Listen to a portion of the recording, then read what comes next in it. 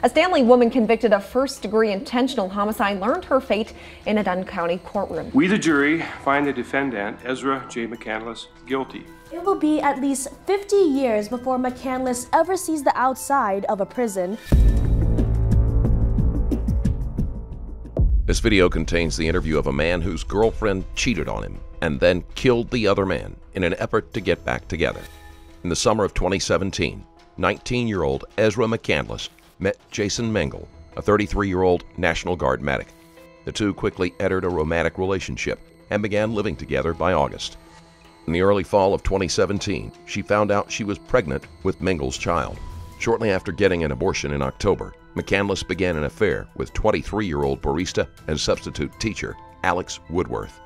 In February 2018, McCandless told Mengel that one of his friends sexually assaulted her. He believed her until sometime later when he saw phone messages that showed the encounter to have been consensual. He also discovered McCandless's affair with Woodworth. McCandless regretted the end of the relationship and blamed Woodworth for things ending with Mengel. On March 22, 2018, McCandless confronted Woodworth at his home, and Mengel followed, worried about her intentions. After a brief police check, McCandless and Woodworth went to a public location to supposedly deal with their issues. A few hours later, about 4:15 p.m., McCandless knocked on the door of dairy farmer Don Sipple. She was covered in mud, blood, and bruises, and barefoot. She asked for a doctor, claiming she was a victim of an assault. She was taken to a local hospital where she asked for Mengel. She initially told officers, paramedics, and hospital staff that she could not remember what had happened.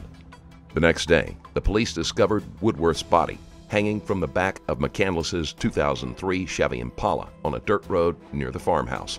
He had suffered 16 stab wounds to his head, neck, groin, and torso. That's Alex? Yeah, Alex is a great dude. He seemed like a good guy. Met him there the other night. Well, like I told you on our little phone conversation there, I don't know that maybe just people in the area community that heard or something. Okay. That realize the impact on you as well. You know? Oh yeah, it sucks. Like I was socially ostracized pretty much from a lot of this stuff. It's like for a long time, like my closest friend group was really like off-put. So it was like, I mean, I only really had detectives talking to me. My real friends from before weren't really talking to me. Alex always stuck on my side, but it was rough, man. Well, I bet it was. I know when we were talking to people, yeah, they kind of didn't want you around, and because they didn't know what was going on. Yeah, and like, even just little things. I would look in the paper and be like, look up to see what was going on with the case, and be like, oh, anybody was seen walking or jogging or biking in this area? Like, why would they go biking? You know, it makes you like paranoid. I'm like, yeah, looking at me, man. Well, we can get going. I don't want to rob your whole afternoon from you, but as you recall, we did a download of your phone too. Yeah. Early on. So there's just some questions in there on that information too that we have some questions on. So this might seem a bit random here. John the mustache. Okay. Yeah, what all transpired with that? I think you guys had kind of talked about a lot of that already, but you got those pictures. This came off your phone. I don't know if you remember that conversation, John and yeah. Or tell me who that conversation would have been between. Oh, this is Ezra and John. Yep, Ezra and John had that conversation, right? Yep. And do you know when that was? I'm guessing it would be the dates that are on here. Right. But when were you gone to the military? I was gone. It was actually. Mengel served in the National Guard. During these times away from home, McCandless would engage in affairs. Because this alleged assault happened while you were gone to the military. Roger that. Okay. This is going back into it. So.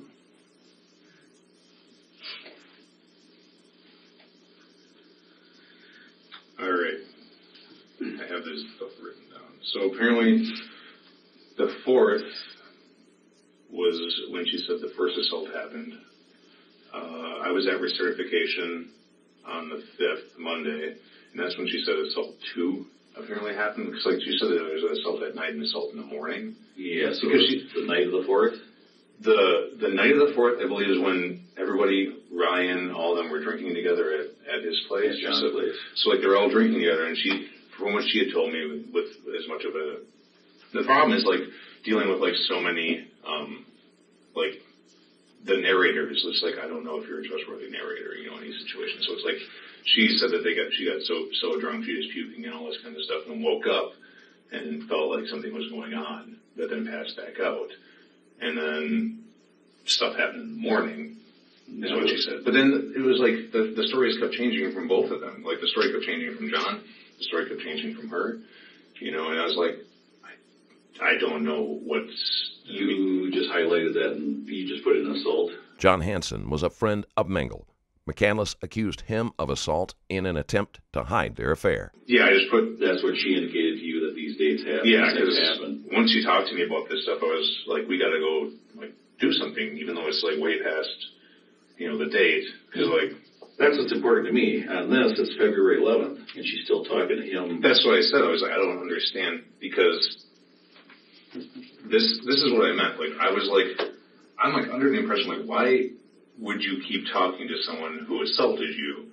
But also, the night that I found out about all this stuff from her, I had talked to John on the phone. I was like, hey, so what the heck happened, man? Like, what's going on? And he said, nothing happened. We never had sex. He said all these things to me. I was like, okay, cool.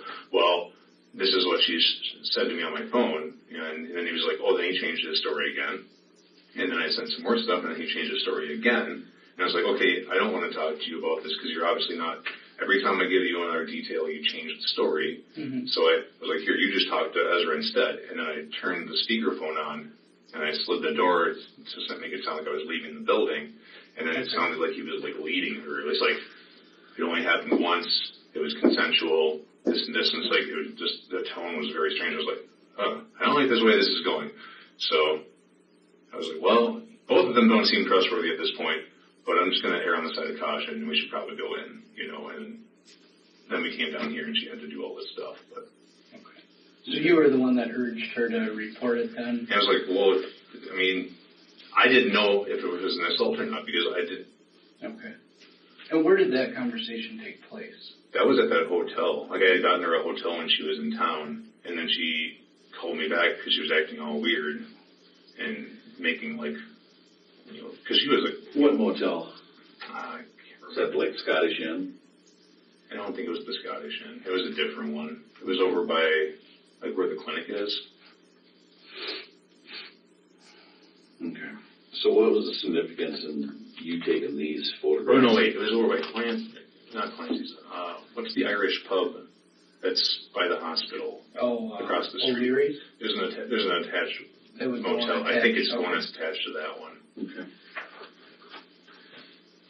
Did you kind of call her out on these? Or yeah, I was like, well, what the heck? Is that why you took pictures of them? Yeah, I was like, what's going on? What are your guys' stories don't make any sense? And you're talking this way after the 4th and the 5th. Yeah, I was like, so, she's like, well, it's like a court, because between all three of them, they were into this crazy existential, like, nihilistic stuff. Like, they're reading all these books, like, there's one about this, like, neo-Nazi guy, and, like, it's just like watching the world burn because nothing matters in life, No one has to be born, and there's the only rules you make are, like, there are no rules. It's like, you can do whatever you want to do, it's just the repercussions. And it's like, I don't know, these books are pretty heavy, dude. Like, I don't know, for a girl who's younger and very impressionable and also, like, kind of spiraling through depressions, because, like, she had, kind of like the postpartum depression thing from the abortion and everything. Mm-hmm. It's like, this is probably not great reading material to be, like, ingesting right now. Like, you're already at a low, you're unemployed. It's just the holiday seasons and stuff like that, like post-holiday seasons, there's a lot of depression issues for people around that time. Absolutely. So I was like, I don't know what because it's like everyone was talking about stuff, but not talking to me about the stuff. Okay. And you said it was the three of them into it, her, John, and Alex. Yeah, they're and all... your roommate? No. A different... Oh, Alex, the deceased. Oh, okay. 23-year-old Alex Woodworth was another man that McCandless was having an affair with.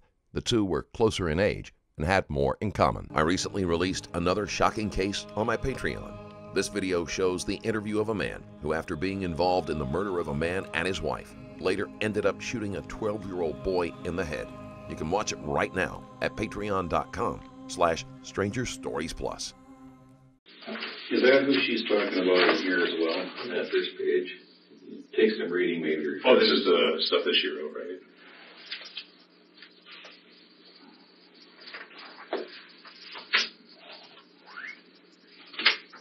Is this like a whole, like this is how it goes? Yeah, I think so. But it's who the Alex was she's referring to there.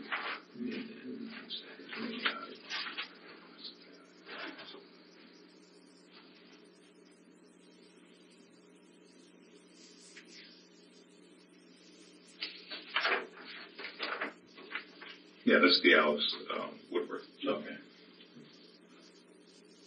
So she figured you had been talking with him as well?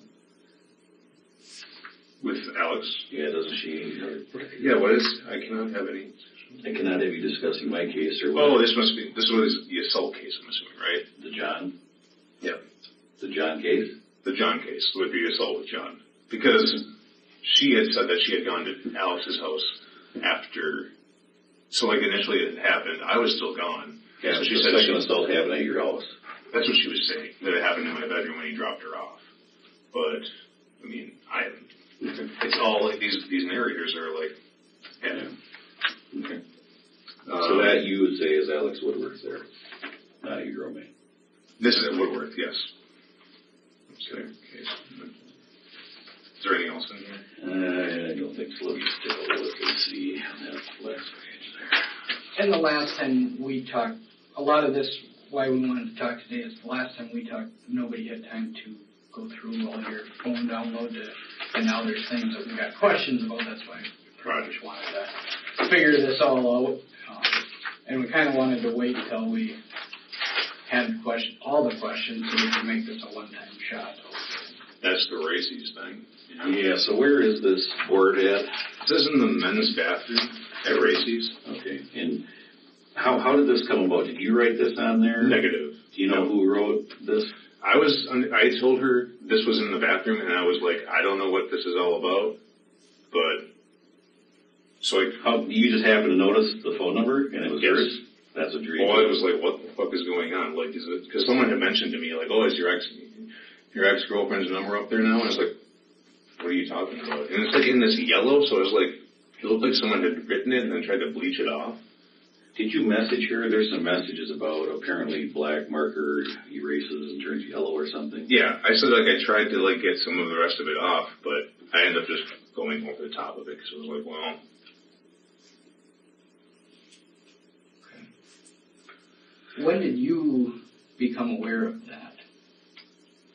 I suppose whatever date that I had messaged her about it. It's kind of hard to remember. So when the picture was taken, that was probably I would assume because like I went in there and looked like, hey, this is pretty fucked up. Like, because like she was going through this situation where everyone was talking shit about her and making it out to sound like a horror. I was like, well, that's from the day that happened. Oh my god. Okay. Do you remember what her response was in reference to that? And I may have not read it. Maybe it's in there. That's fine.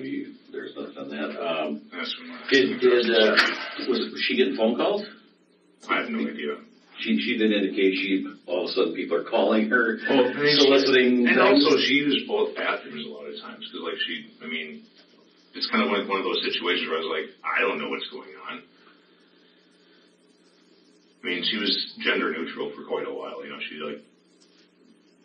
after like when she was younger, all the assaults and stuff that happened, she decided she wanted to portray more of a masculine. She cut all her hair. She like dressed more like overalls and like guys kind of clothes because she didn't want to be like seen as a target anymore. So like a long time when we first started like hanging out and dating, she dressed very masculine. She just like she didn't want to portray her feminine side that much. So she would. And, like, Races has always been kind of one of those places where they're more understanding. Like, now that Jeremy's gone especially, that, you know, it's just a bathroom. You know, people just need to go in and avoid. It's not like you have to have a certain set of organs to use a bathroom. Sure. Unless you need tampons or something specific, you know. So the Life Starts Now, when you photographed that, is that why you photographed it? I wrote over the top of it because we had a talk the night or two before with her father, and I was like, maybe it would make her feel better. So you wrote that? I wrote The Life Starts Now. Yeah.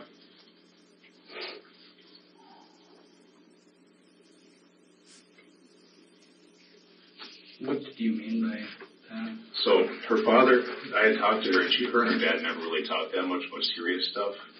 Not Jimmy, but McCandless's biological father was not a part of her life. Her mother's partner, Joshane Carlin, adopted McCandless when she was 4 years old. They divorced when McCandless was 12 years old, but she continued to have a close relationship with her father. Joshane? the other one that was in prison, Sir Stanley. Yeah, sure. That's Joshane, isn't it? Yeah, his last name. Okay, I believe so. So, like, she had sent me some stuff that her father had talked to, because she said her dad talked to her, and, like, they spent, a good hour or so having a conversation about, like, all this stuff happens, and it doesn't mean you need to stop. It doesn't mean you need to stop trying, because, like, you need to take control of your life. It's, what do you say, like, you give her a time, because, like, when they finished their conversation, it was, like, 12-something or 11-something or whatever. It's like, this is it. I was really like, fucking life starts now. Like, get your shit together.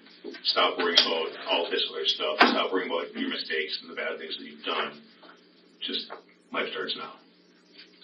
Okay.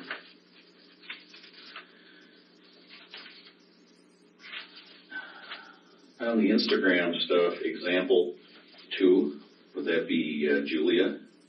Julia, her friend? Yeah. It's like, yeah, example 02? Yeah. That's Julia? That's Julia. Yeah. I can't remember her last name. So, would Julia post? Yes. Okay.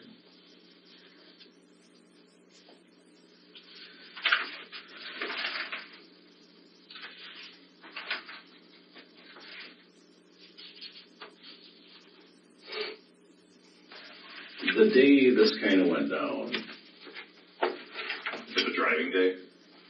Well, you're going to the laundromat. Yeah. Oh, the day when everything went down. Okay. Yeah, so you're going to the laundromat. This last kind of, you're telling her, Ezra, you're going to the laundromat. Yeah, we had a conversation a little bit the night before, and then I woke up early and I ended up taking another nap. But I was like, well, my Alex gave me an earful about her still getting mail at the house. And I was like, you should probably change your mail over.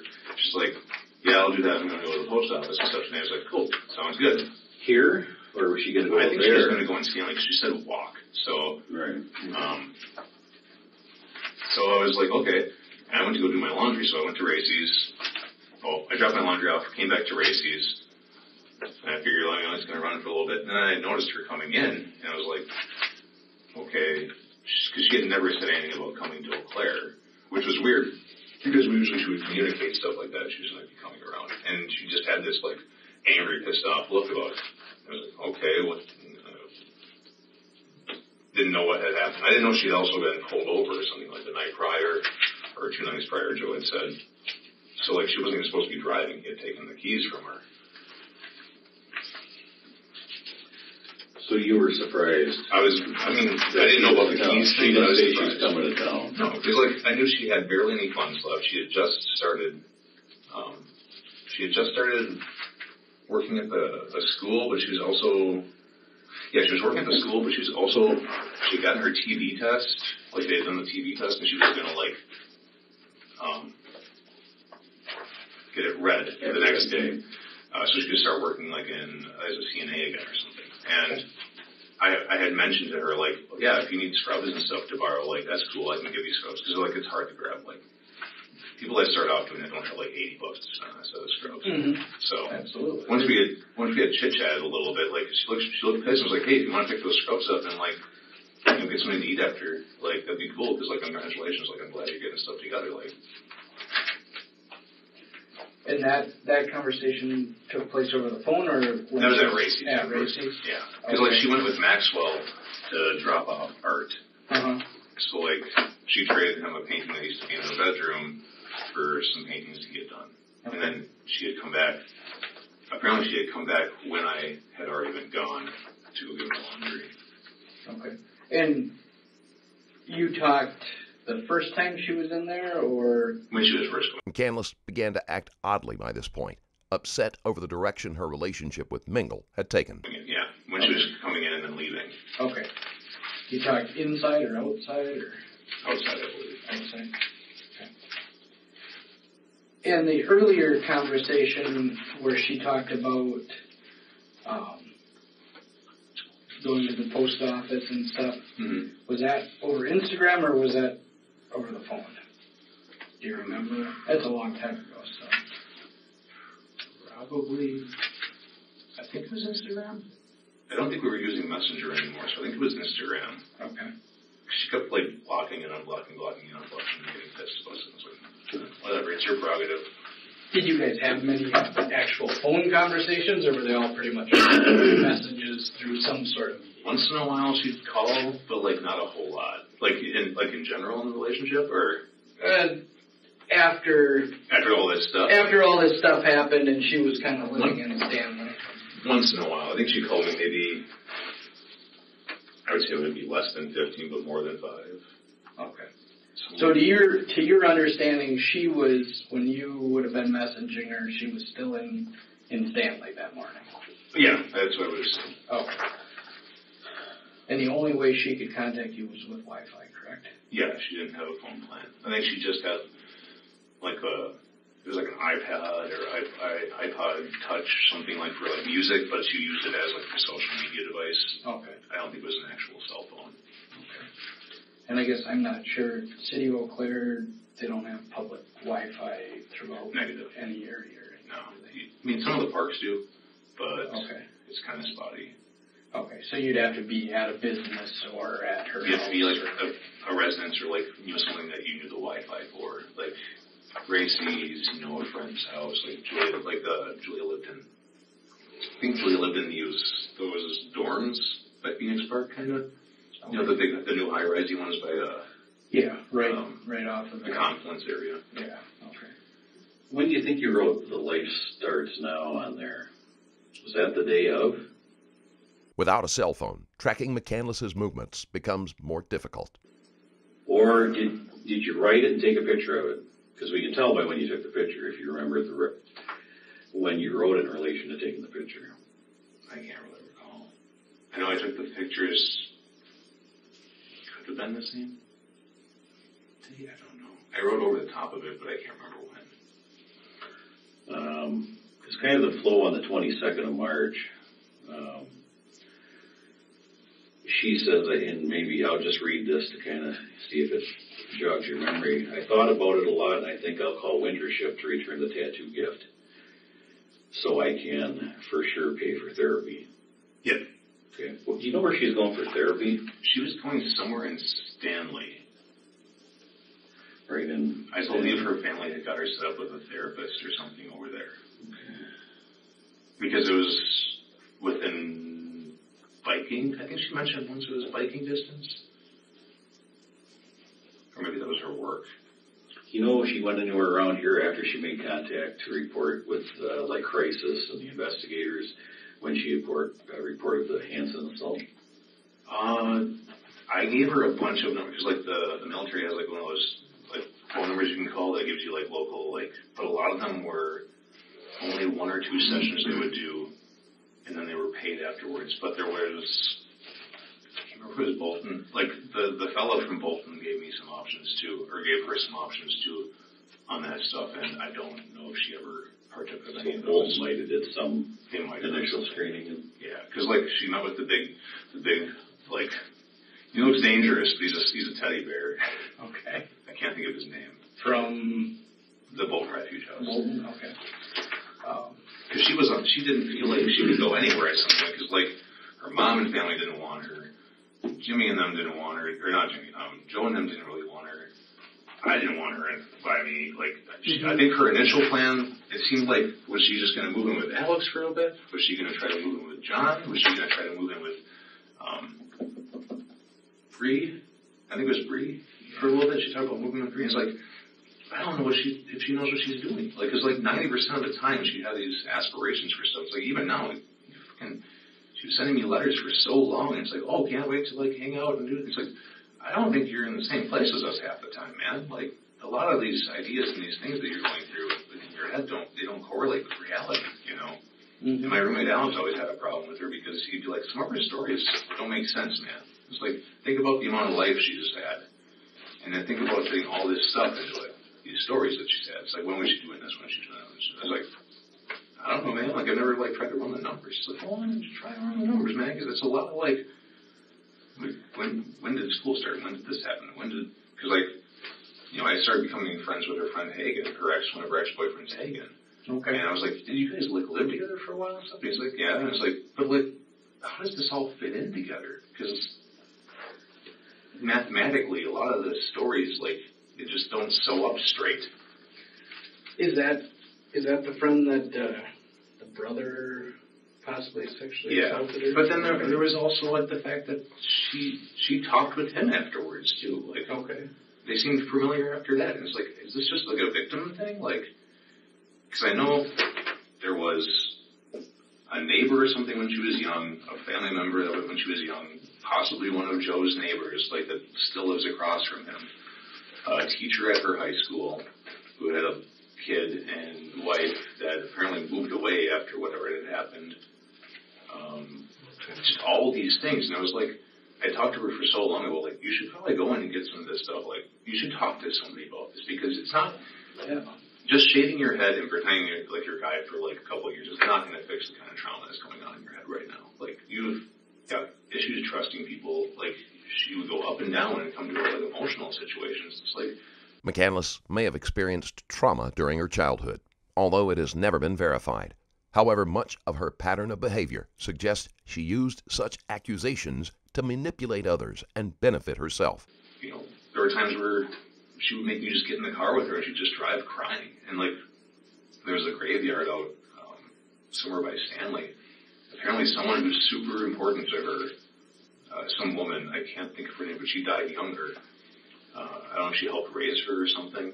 But she would just go out there and, like, just sit by the grave and cry sometimes. It'd be like, if she would have been around, like, she would have helped me get my life back together. You know, like, my family just sees me as a burden. Like, my mom sees me more as a friend than a child. You know, and it's like, well, you do ostracize a lot of people, man. You push people away a lot because you have this coping mechanism of just running from problems. You just run from a problem, and then you expect someone, like in your family, to save you when they start to feel scared, like that you might be teetering, you know. Okay. What did you mean, this is a message that you sent, is that you, the Doc Wolf? That's me. Please tell me you didn't risk the only place to take you in without communicating your intentions. Is that was me. Joe Shane took you in? Yes. Or so, like, that was after I talked to Joe. I think I talked to Julia, Joe, and Rosie. Rosie's her mom, right? Rosalie Anderson. That's her first name. I'm trying to push a lot of this situation out of my mind, like the people. And I wasn't tied into a lot of that stuff, so I'm trying to pull it up and think. This is after I had talked to Joe outside the cop, so I was still at Racey's, I think. And he had said, she's not even supposed to have the keys. I took the keys from her. What is she doing in Eau Claire? And I was like, I don't know. She was supposed to get the kids off the bus. And I was like, oh, shit. So then I messaged her, hoping she'd be on Wi-Fi somewhere. So I was like, well, if she's bumming around the city, she might be on Wi-Fi. And I was like, he was already, like, threatening to kick her out because she had brought a cat, she had done all this stuff, she was ignoring, she was just not being very, for the amount of leeway she was being given in the situation, like being, you know, just, hi, I need a place to live again. All of a sudden, can you help me find a job? Can you help me with finances? Like, I'm like, you're being kind of inappropriate about this. Like, her mom was like, you can't live here anymore. You're not living here anymore. It's done. Figure it out. So she showed up at Joe's and Joe took her in. And I think it was mostly a guilt thing because, like, he had never really been around there after the divorce and all that kind of stuff. Like, he was always there, but not really.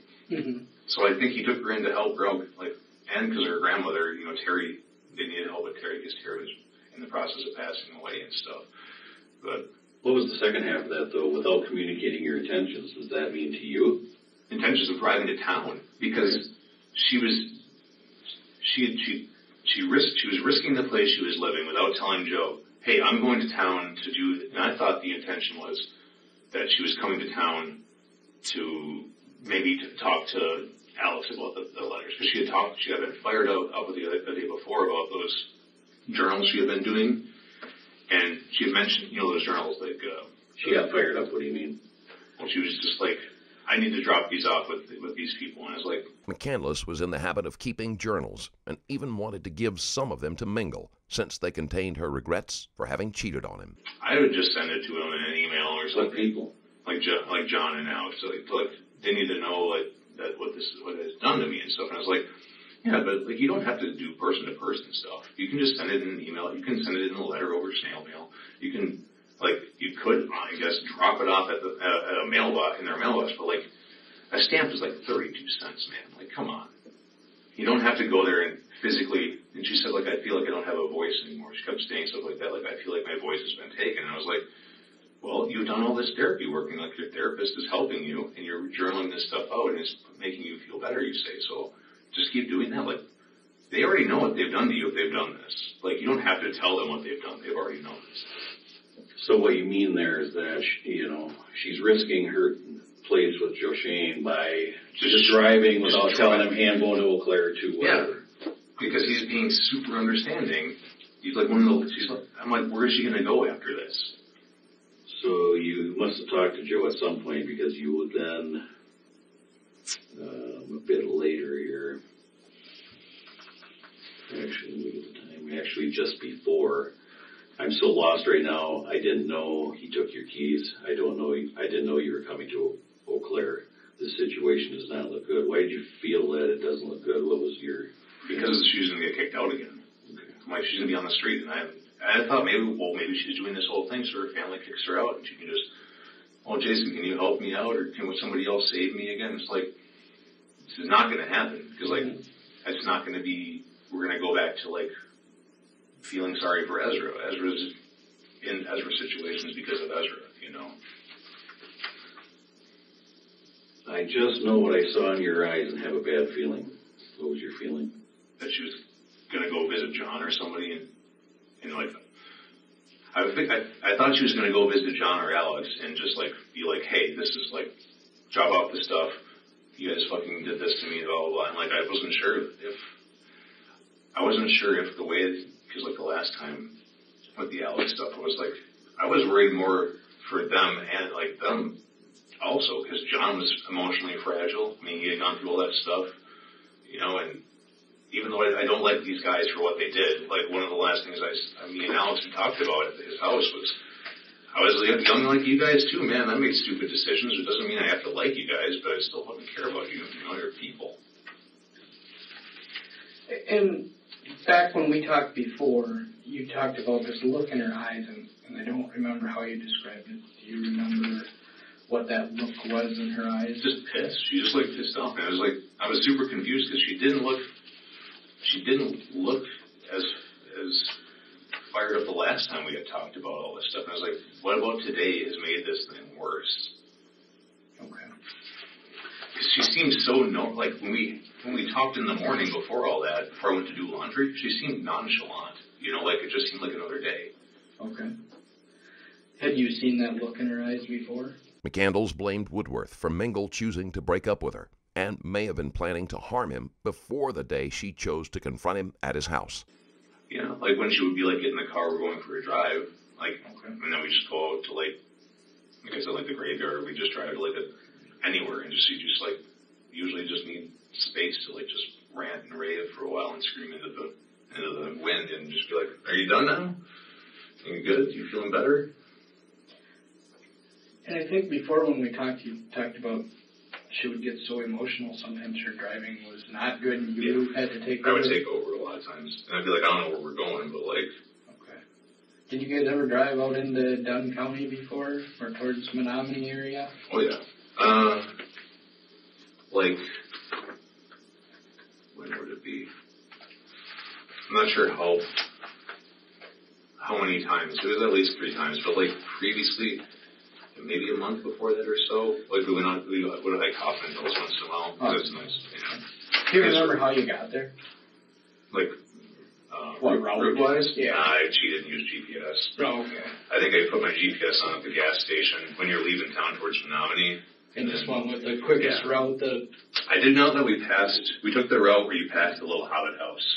So you passed, just like on the right-hand side of the road, there's like a house that's half in the ground, and it has like a Hobbit front door. I don't know if you've ever seen it. Right on Highway 12? Yeah, it's like on the right-hand side of the road. If you're coming to Menominee? If you're leaving Eau Claire, I think it's on the right-hand side. Closer to Eau Claire, then? It's closer to Eau Claire. There's like cornfields and stuff, but there's this little tiny house that's like, it's all covered in dirt. Yeah, I think that's, well, I don't know. What came to my mind as soon as you said so, it's north side of Highway 12 there, near E. Yeah. Because we would take that way, you keep going straight, you eventually end up at a church, and you take like a left at the church, and you go around some other windy roads. Oh, yeah. And there's I'm pretty sure we're talking the same area. I wonder if there'd be a street view of that on Google, so we can kind of confirm that. You want to dig on that while I look at my notes here? The little Hobbit house? Yeah. It's a cool house. If there's a street view on there, that would kind of confirm that we're talking the same area. Let me go back to this one here. There's something on here. It's trying to sort out.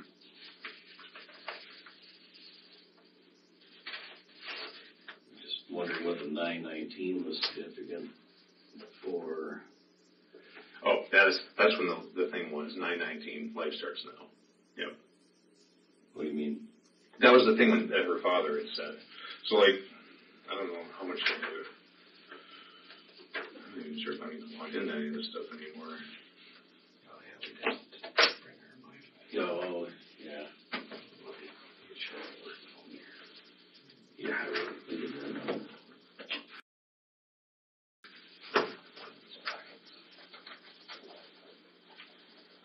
So what's that supposed to mean though, 919? That was like here, if this will log in. Oh, I don't have any internet in here.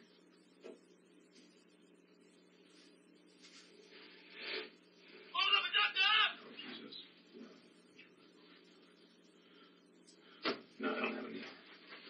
So like, remember I talked earlier about how like her dad had that long conversation with her about like, this isn't going to define you as a person. You can always change. Like, you got to turn stuff around. Like, I'm giving you a chance. You have to be responsible. Like, she pretty much sent me like the whole conversation, like, or like a abridged version of the conversation. What'd you send it through? Like through the Snapchat thing. Okay. But that was like the time, I think. I'm like almost 100% sure that's the time that. But that's the actual text portion. So you would have written that. Because the text is the text, what's actually put in there. That's the time? No, that's the actual time that the message went was right here. So the text is the actual text you typed in. That's what I mean. So I'm just trying to understand. You think that's the actual time? Let me check one more source. Because I think I can still see. I don't know that it's that significant. I just wondered what it was. I think I can see my archived stories, but maybe not.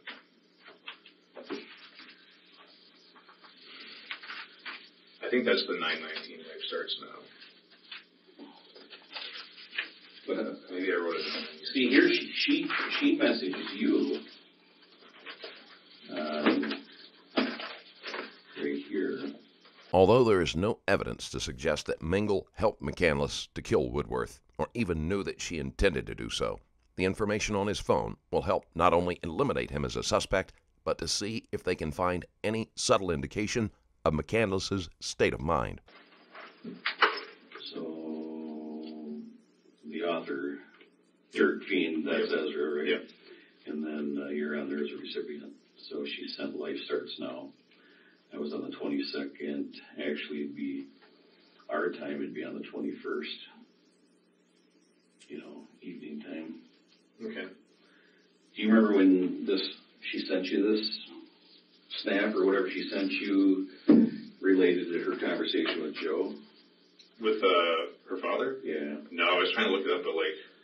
It had been preceding this whole event, quite a bit. I mean, a few hours. I think it was days. It might have been a day or a day. Okay. Because... That makes sense then. Yeah, she had the conversation. That's why I was so concerned. Was like she had this... She made it almost sound like a life-changing conversation with her father, her stepfather. Because adoptive father. Because he was putting a lot of shit on the line. Because his family already didn't want to keep doing this coddling thing with her. They were worried that she was just, going to continue this cycle of creating a problem, needing to be rescued, creating a problem, needing to be rescued, instead of just, she was supposed to go to school, and for the longest time I thought that she got kicked out for something minor, and it's like, it sounds like she just spent all of her money that she needed on other stuff, and she couldn't afford to go to school. So then her parents said, well, we're not going to keep giving you money because you're not maintaining a good grade. But so then she came back and she had to work and stuff, and it was like, well, you can't just keep expecting people to foot the bill for you on these things. Well, that's the thing there. Do you remember this letter then? Yep, she gave that to Jenna.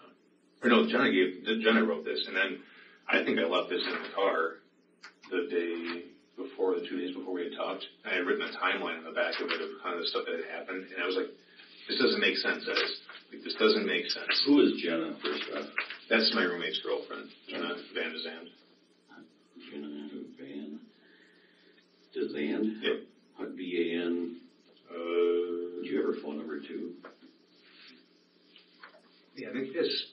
She was there when we were just leaving, talking to Alex. You didn't talk to her then, right? No. Jenna's number is...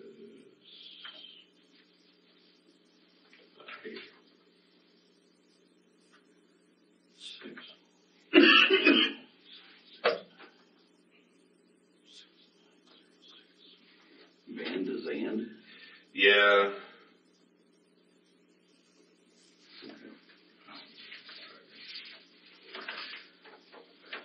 So what were you trying to all put together, you said, after reading this?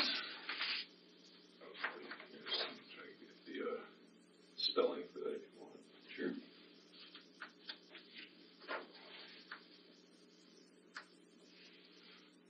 Wherever she is, she's in her roommate chat.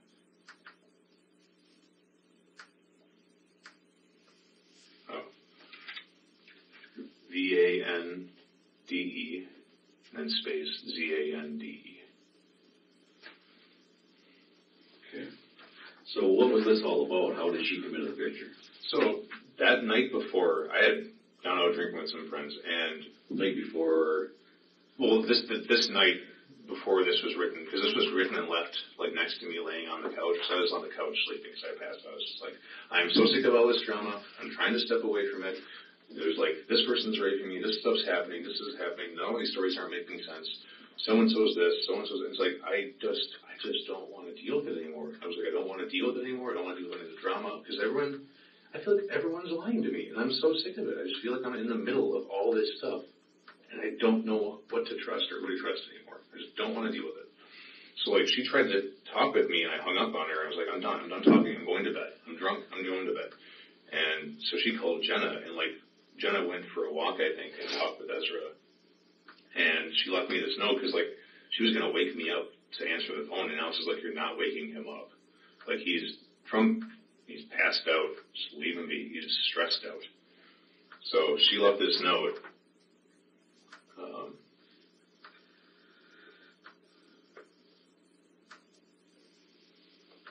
Yeah.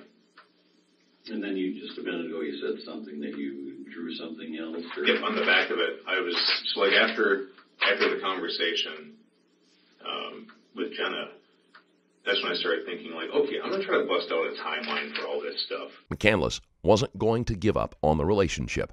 Mengel was a steady and reliable figure in her life, and she wasn't able to accept that her actions were the cause of the breakup. Because, if I can write down the timeline for this stuff, for what logically makes sense, for what I've seen on paper or in these situations, and I show this to Ezra, it's going to be what the hell happened? Like, what the hell was going on? Because, like, at that point, I was starting to question a lot of things. Like, I was questioning, the aborted child back in October, like, around her birthday. We went to the cities and she had an abortion. I was like, is this my kid? Was this a thing? Like, what is going on in this convoluted... Do you know if it was? No idea.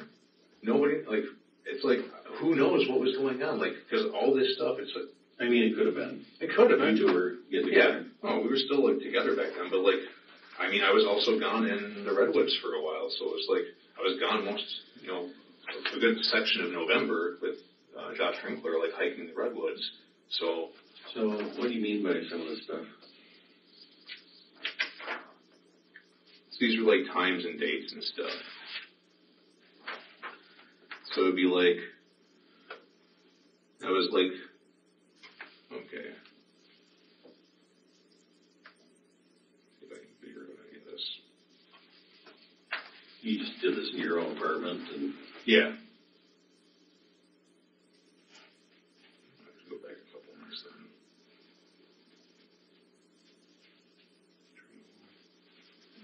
So this February 4th and 5th, is that significant to what you're just showing us? Yep. Oh, wait. February 4th and 5th.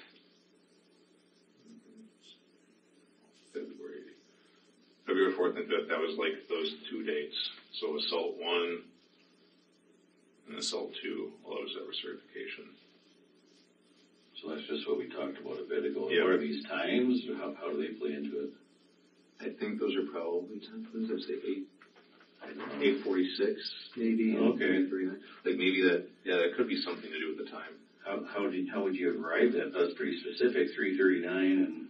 I think I went through photos. So like she had sent me photos the night before of her, John, and Ryan all drinking and hanging out together.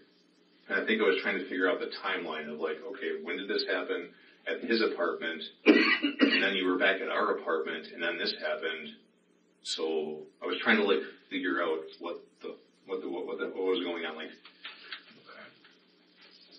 so you remember what the 909 over 928 is? Is that February 4th?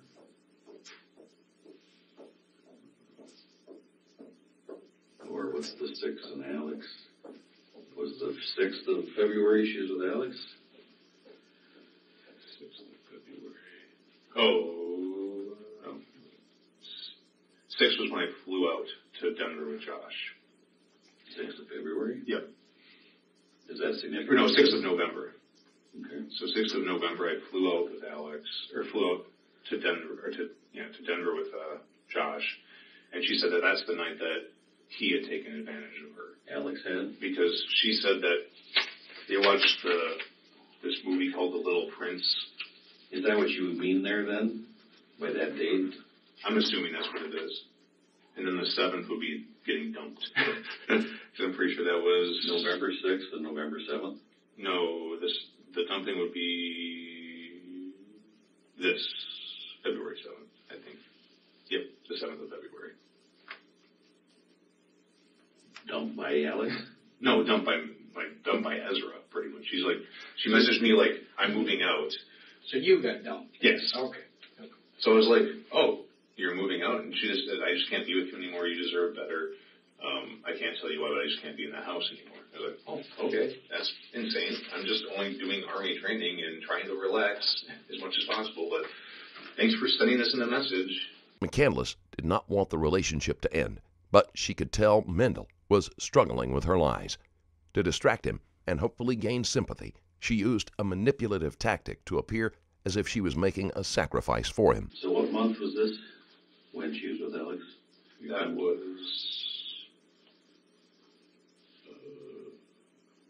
when you went November.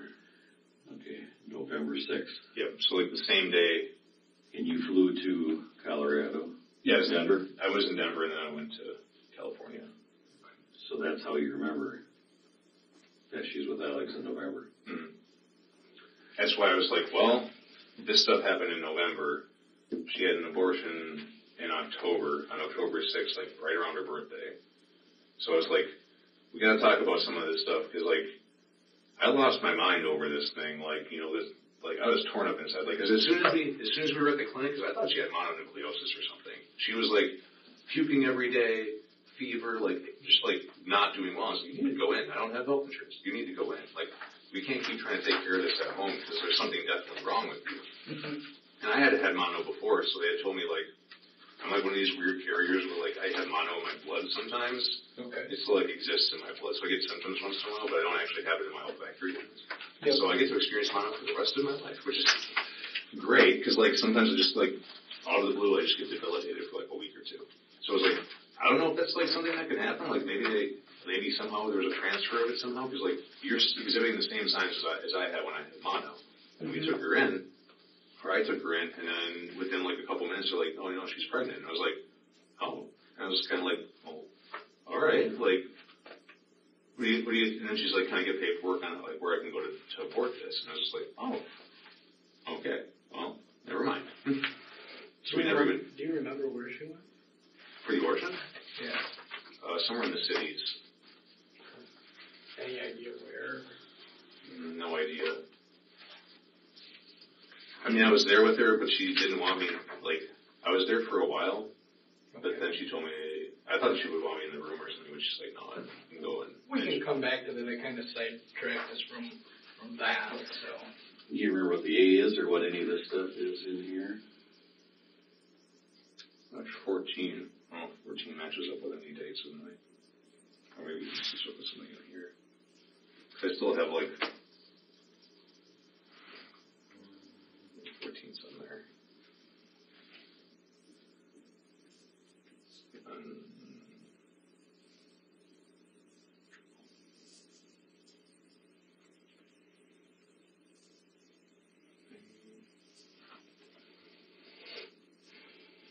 No, I'm not seeing anything on the 14th. Okay.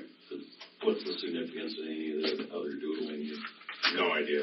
I was probably just in a manic mode trying to figure out, like, am I being messed with here by everyone? Yep. Because I did do this.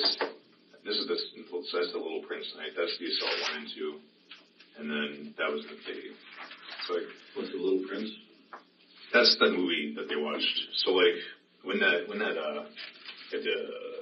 private investigator had come to visit me, I was already like, I'm so sick of hashing all this stuff out, having to relook at my phone all the time, so I kind of just wrote some of the stuff down because people have been asking me over and over again. Mengel was slowly trying to unravel the web of lies he had been given and was starting to suspect that the child wasn't his, or at the very least, there was the possibility that it wasn't. If that happened, McCandless knew there would be little chance of talking him into renewing their relationship. So that's the night she said that she had gone over and just hung out with Alex, and they watched this movie, The Little Prince, which is like a literary expression of suicide. It's like a relationship between an unintended small child in a new neighborhood with an adult neighbor, which is like apparently an art film. I don't know. It's like a really fetishy kind of thing. Okay. So what really went down on the 7th then? Nobody knows. Like, she said that he kissed her or something, and she said, no, I have a boyfriend or whatever. But, so that was like the Little Prince night. That was like the day after I was gone. I think that's the day after I was gone on my trip. I think I flew out the 6th. Okay. December. Yeah. So I was like, this is really weirdly convenient that it always seems like a day or so after I'm gone, something is happening. And then you're like creating this, oh, it was a bad thing. Like this bad thing happened. It's like, I don't know. I'm trying to figure it out. And that was like my rundown for this. Make it look good? Yeah. Those are like people of interest. That timeline and stuff, when did you give that to her? I think it was when we were in the car talking, like, because I showed her the note that Jenna had, and I was like, she doesn't want to be involved, you know, and I showed her, like, the back, and I was like, what is going on with this? Like, what is going on? And I remember seeing it in the car the day that I had gone to Alex and heard she was there with her car parked there, because her car, like, it had this Pearl Jam CD that when she had been, she had hit a buggy or something when she was younger, like, I'm not sure what happened, but ever since then that track like skipped, So I was sitting across the park bench, like, waiting for her to come up, so I figured, like, okay, this is really long for her to be inside this building, like, I'm not getting a good feeling. And I eventually went up and, like, knocked on the door and stuff, but I had turned the car off because it was just sitting there idling. So I turned the car off because, like, the CD was skipping, and I definitely remember seeing it, like, in the vehicle, like on the passenger seat or something, I don't know. So when did you give that to her? Because you had made that map, right? Yes, or I made, like, the convoluted, like, timeline. nonsensical. Yeah. When did you give that to her? It might have been, I don't know.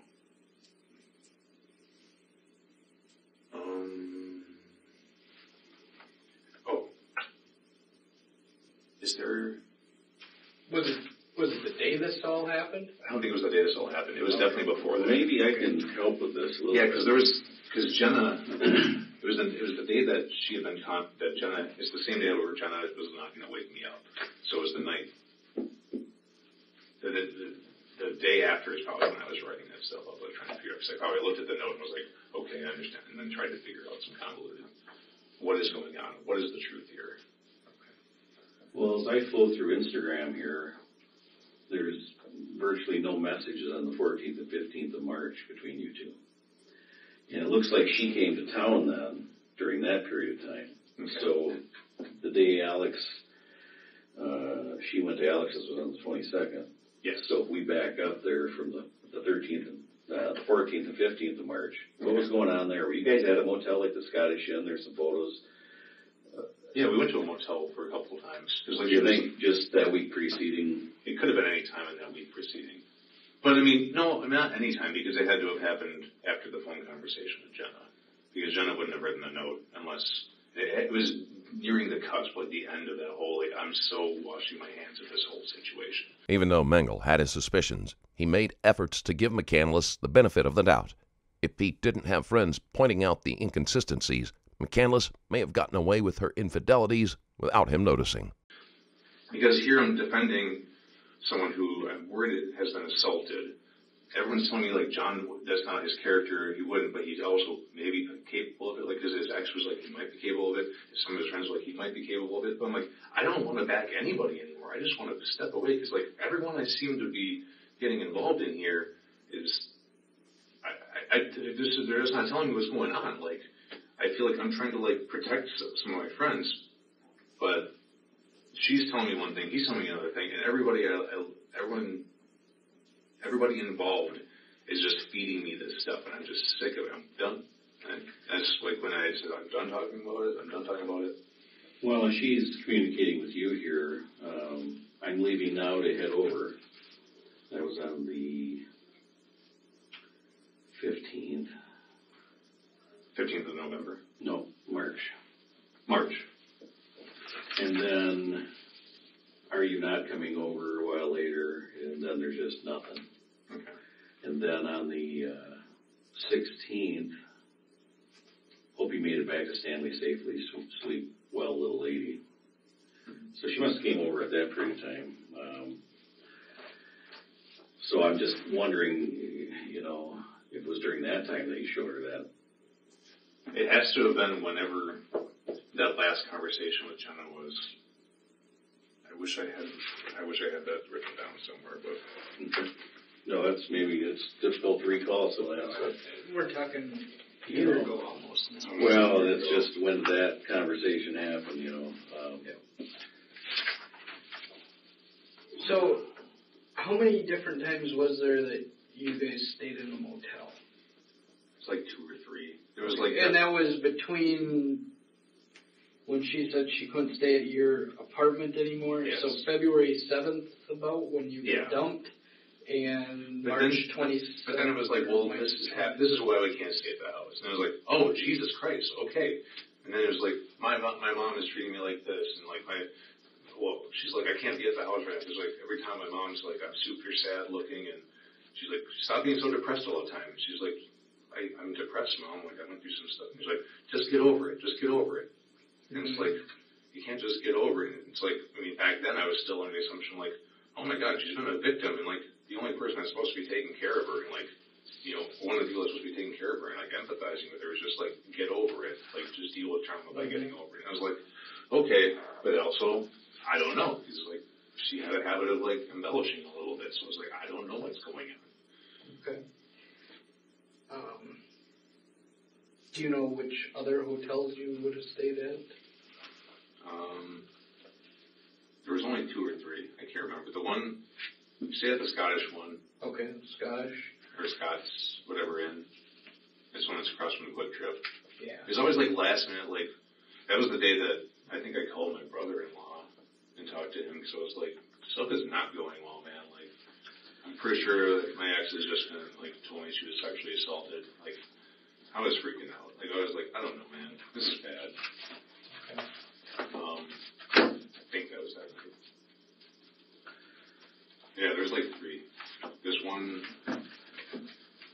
So the Scottish Inn, O'Leary's, and... By O'Leary's, and then maybe one, where they built the new cancer place, the new cancer hospital by Sacred Heart. There's like a motel over there somewhere, like a Motel 6 or whatever. I don't know, it was mostly just like... straight across the street there, right by Walgreens?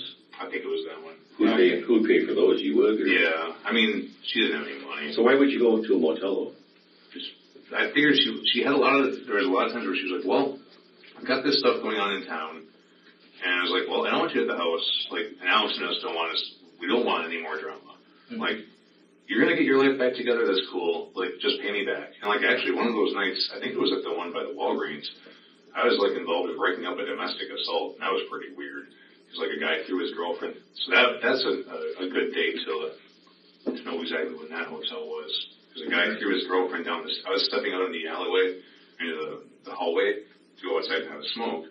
And I watched a guy throw his girlfriend down the stairs, and then she was trying to play it off like everything was fine, and like a bunch of people viewed it. So it was like, nah, because like he was pushing her and stuff. And I was like, no, we're gonna go talk to the concierge about this, and we're gonna deal with this because like you can't just like be throwing people around. I mean, was there a police report on that incident? I think there was a touch of the girl at the front desk about it. Okay, but the police never talked to you, so you nobody. I never was, like, interviewed, but, because they were just gonna, like, leave. He did the thing, and then he, like, grabbed her and said they were gonna leave, and I was like, you can't just leave after you threw your girlfriend down. It wasn't, like, a huge flight of stairs, but, like, the stairs go from, like, there to, like, the floor, so you're going down, like, 9 steps. Yep. Like, the hallway keeps going up. I was like... Mengel appears to be empathetic and compassionate. Often, these types of people are taken advantage of. And that appears to be the case here. Nah, like, you can't just do this, because you're going to get in the car with her. I don't know if I trust you right now. Yeah, good call. Did you ever get to talk to her when you went to the hospital? No, I waited in the waiting room for a long time. That first day? Like after... Yeah, when she was over at the hospital. No, I think I got contacted by, I'm not sure who from Dunn, and they said that they found Monica Carlson. And I was, like, actually in the parking lot behind this police station talking to a cop, trying to find out if they could find her vehicle, because I had talked to Joe about it. And I was like, I don't know where she is in town, man, but I did pay, because she gave me cash to pay for her tickets, because she had tickets before that. So I was like, I have her vehicle number on here somewhere, her license plate number on here somewhere. So if I talk to the cop shop was closed, it was past 5. So I was like, if I talk to him, maybe they can send someone, like, if they see a crazy painted up car with this license plate number, can find out where she is, because they said they were going to go to a coffee shop and talk, and she's been AWOL for how long? And she also was supposed to pick up the kids. Like, none of this makes sense. Like, okay. So I was in the back of here talking to one of the officers.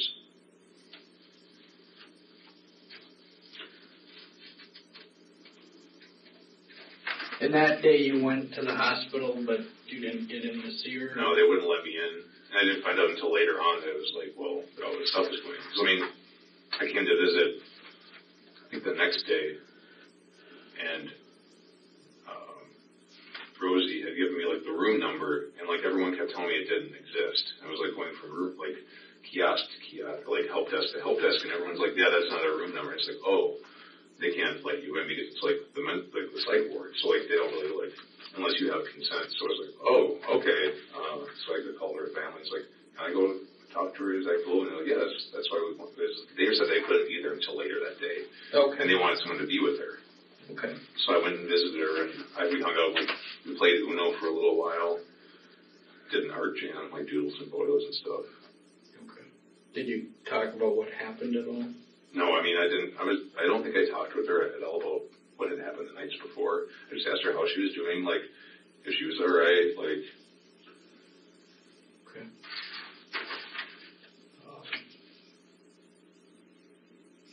I mean, I didn't know much of any of that stuff at the point, because I was still like, it wasn't until a few days later where like the thought crossed my mind. Me and Alex were like eating hot beefs at Ray's, and I was like, where the fuck did he go, man? Like, if he's gotta have used money by now, like unless he had a bunch of cash on him or whatever, like how far can you get without using like your debit card or something? And he's like, yeah, I don't know, dude. And I was like, this doesn't make sense.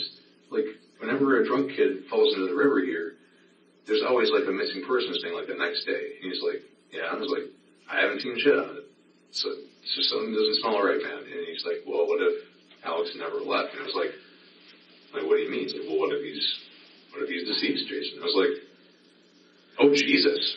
I was like, that wasn't even crossing my mind. I thought like maybe he fucked up. He did something, like he did assault her, and then he just ran. Like he went on the lam for a while. And then when me and Alex talked to him, I was like, oh, Jesus. Like that could be a possibility. And when you're talking Alex, because there's so many Alexes here. No, my thing. You're Alex and you guys were at Ray's bar eating hot beefs. Eating hot beefs, okay. When was that in relation to when you last saw it? Probably the weekend after everyone had found out, because I had gone to Racy's, and I guess some people had already leaked the information, like some family had told some close friends before it was released in the news. So I think, family had told some of Alex's super close friends what had happened, because me and Bree even talked the night after Alex and me talked about it. It was on the weekend at some point. Who's Bree? The blue-haired girl, Larson. Yeah. The last time Mengel saw Woodworth was when he followed McCandless to his house out of concern that something was going to happen. When the police arrived and questioned the three of them, they were satisfied that the situation was under control. And when they left, so did Mengel. We had talked, so like I had talked to Alex, Zink. I had talked to Zink about it at Ray's after I had like a really weird reception at Racy's. Like I showed up at Racy's like I always did, went to order a cup of coffee, and like the two Wisnowski sisters, Ariel and Aubrey, like Ariel just like looked at me with these crazy eyes, and then Aubrey went in the bag and started puking in the trash. I was like, what is going on, guys? I'm like, can I get a cup of coffee? Is everything okay? She like put in a cup, and then she just walked back and she like got on the phone, just like talking to somebody on the phone, like on the work phone, like I don't know what to do. He's here, and I was like, what is going on? I just took a to-go cup and I put it in, and I left, and I was like, got home and I was like, Alex, stuff is not kosher at Race. He's like, something is going on. And he's like, what do you mean? I was like, I don't know. I got a really weird reception from the girls. Like I've walked them home a million times when they were drunk. Like we've been friends for like 6-7 years. I was like, something is going on. He's like, I'll go check it out. And then he left, and he came back not too long ago, or not too long after, and it was like, they found Alex, and I was like, all right, so where they find him? He's like, here in Wisconsin. I was like, oh, well, like they take him into jail and stuff. And he's like, they found his body, Jason. I was like, oh Jesus. He's like, yeah, he passed away. I was like, do they know how it happened? He's like, no. I was like, oh, okay, well shit, because like it was like something I had already kind of started to process since our conversation at Ray's, because it wasn't even in my peripheral vision up until then. So, did she not want to report this John situation right away, or why did it take so long to finally get reported? I have no idea. It did take a while, right? I think it's just like a habit she was in. Like she didn't report it immediately. Fuck no. I mean, that's one of those things where it's like I do see like I know women that have been victimized, and they say like immediately they want to go home, take a shower, and just like forget about it, and then like a week or so later they finally get like the strength where like they want to go in, but by then any evidence is gone. So I was like, when I talked to some of my friends about this, like not using her as the reference, though, like being like, they said, yeah, it's a very common occurrence. Like, people don't usually go right to the hospital and report. Yep. And I was like, why would you not do that if someone has done this to you? Like, why would you not just go in right away? And she's like, well, like, I think it was Amy or one of the random girls that I was talking to about it. She's like, yeah, like, it's not, she showed me like a graph of like how many actual reported rapes there are as opposed to like how many this and how many convictions actually end up. And it was just like this huge box of like all these people, like unreported, reported, and then convicted. It was like one out of like all these like 175. And I was like, Jesus. And she's like, yeah, that's why it's a problem. How did you first come to know that Alex and John, or Ezra and John had been together? Ezra and John? She had told me. But right away she basically... No, not like right away. But when she told you, it was basically she was assaulted.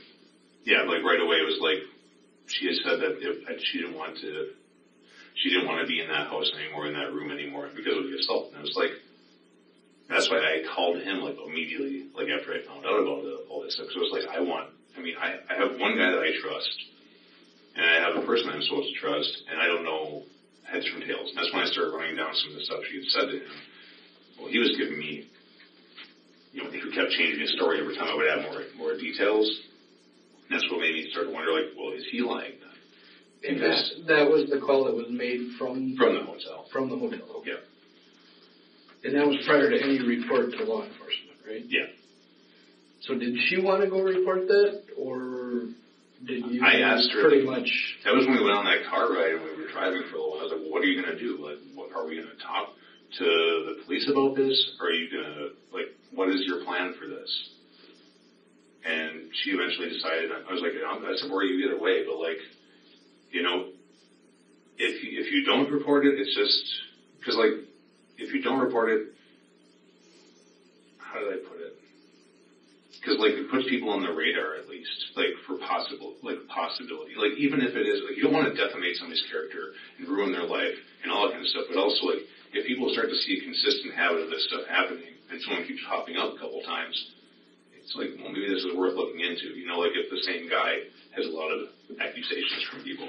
I mean, then it could be like, you don't know. It's like, the accusations with all these senators and stuff all the time. You never know anymore.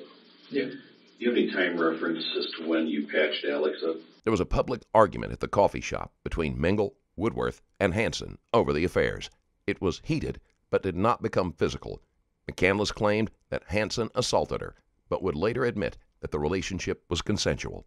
I just looked for that today. I tried to find it. I couldn't. What's your best kind of estimate on that?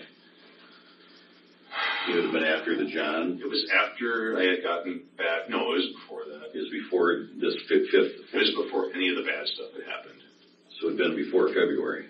It was after I came home from the Redwoods. So it was after November, but I'm guessing it was mid or late December. Because I assumed at the time that it was about like a seasonal depression thing. Like the holidays and like the stuff he was going through. I had kind of hooked them up to hang out with each other and talk with each other about trauma because she worked at where she was going to school before, Marionette or whatever, or Marinette. She was going there before and she was like what's the word for it? The LGBTQ counselor for helping kids in school talk to their families about their sexual preferences, how they wanted to be identified, and all kinds of stuff. So Alex was going through all that stuff because he has this hyper-Christian family who doesn't know that he's either, I don't know if he was bisexual or he had done with girls before. You're talking to Alex. Yeah, not my Alex, right? Alex Woodworth. So we had talked about that before. We joked around all the time. I'd be like, "Oh, you're the sexiest of the Alex group," and we give each other shit. It was like, "Oh, the first Alex group, they all died from syphilis infections. You got to control yourselves, Sean." It was my Alex, him, and there was 3 or 4 more Alexes in our friends group. It was I can't let the beta Alexes die, man. You guys got to control yourselves. I know when you guys get in the room, you all look so good, but we had a good rapport for so long, and it was that's why I was so I'm I'm gonna be gone with Josh. Josh just got dumped. He went through some horrible shit.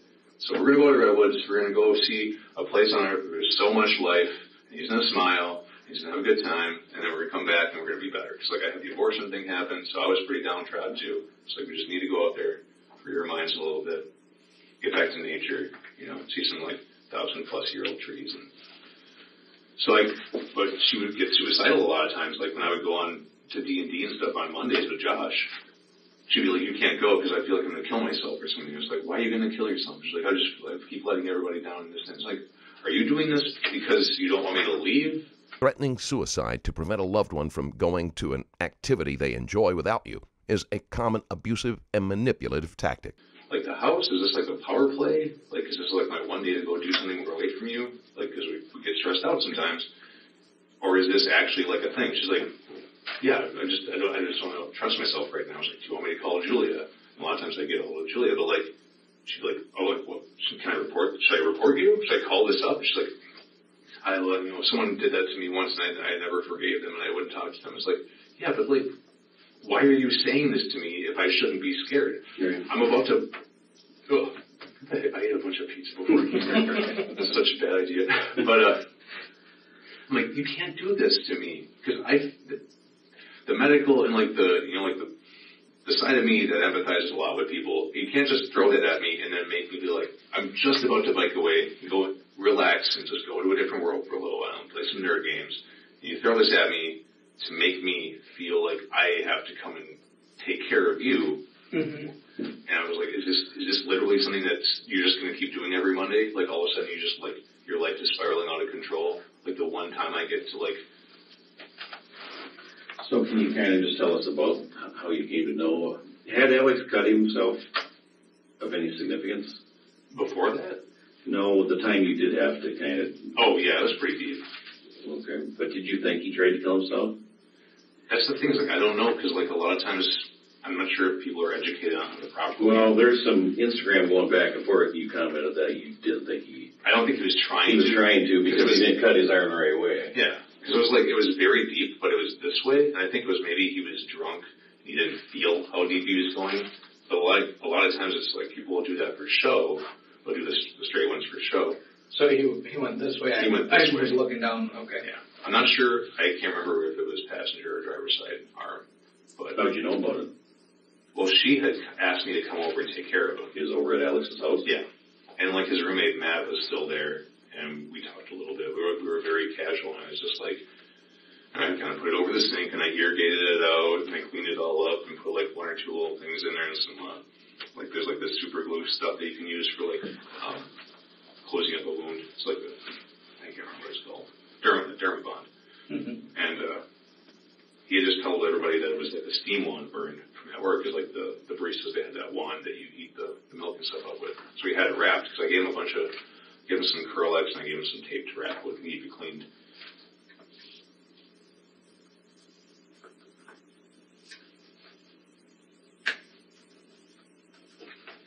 But why was he doing it?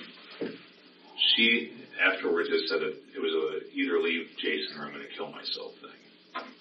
Ezra said that? Yeah, like at the moment she didn't tell me that day, but like later on, I mean, I kept telling her, we sat upstairs and we like, I gave him a big hug, we smoked some cigarettes like we always did, and I was like, dude, shut up. Guilt over the affair with his friend's girlfriend may have also prompted Woodworth's actions. You can't do this kind of shit, man. Like, you only get one shot at this, you know? So, was she with you at that time? She was with me. She was, like, sitting, like, next to me. But, I mean, together you're a couple? Yeah, we were still a couple. Yeah. Okay. And did he ever try it again? Did he ever communicate with you, hey, leave her alone? Leave Ezra alone? Yeah. No, not really. I mean, we had one talk where I was just kind of like, God damn it, man. Like, I can't believe you did this to me. Like, what the fuck? It's like, I mean, I was gone. You're doing all this stuff behind my back, being all shady. I was like, I thought we were like family. Like, I came over to patch your damn ass up. Like, what the heck, man? Why do you think he would have liked her? She's female. Well, because the fact that she said that she said that she was his chance for like a normal life, pretty much. Like, he would never have to explain to his family that he was more into like younger boys, and so she could be like his younger boy, but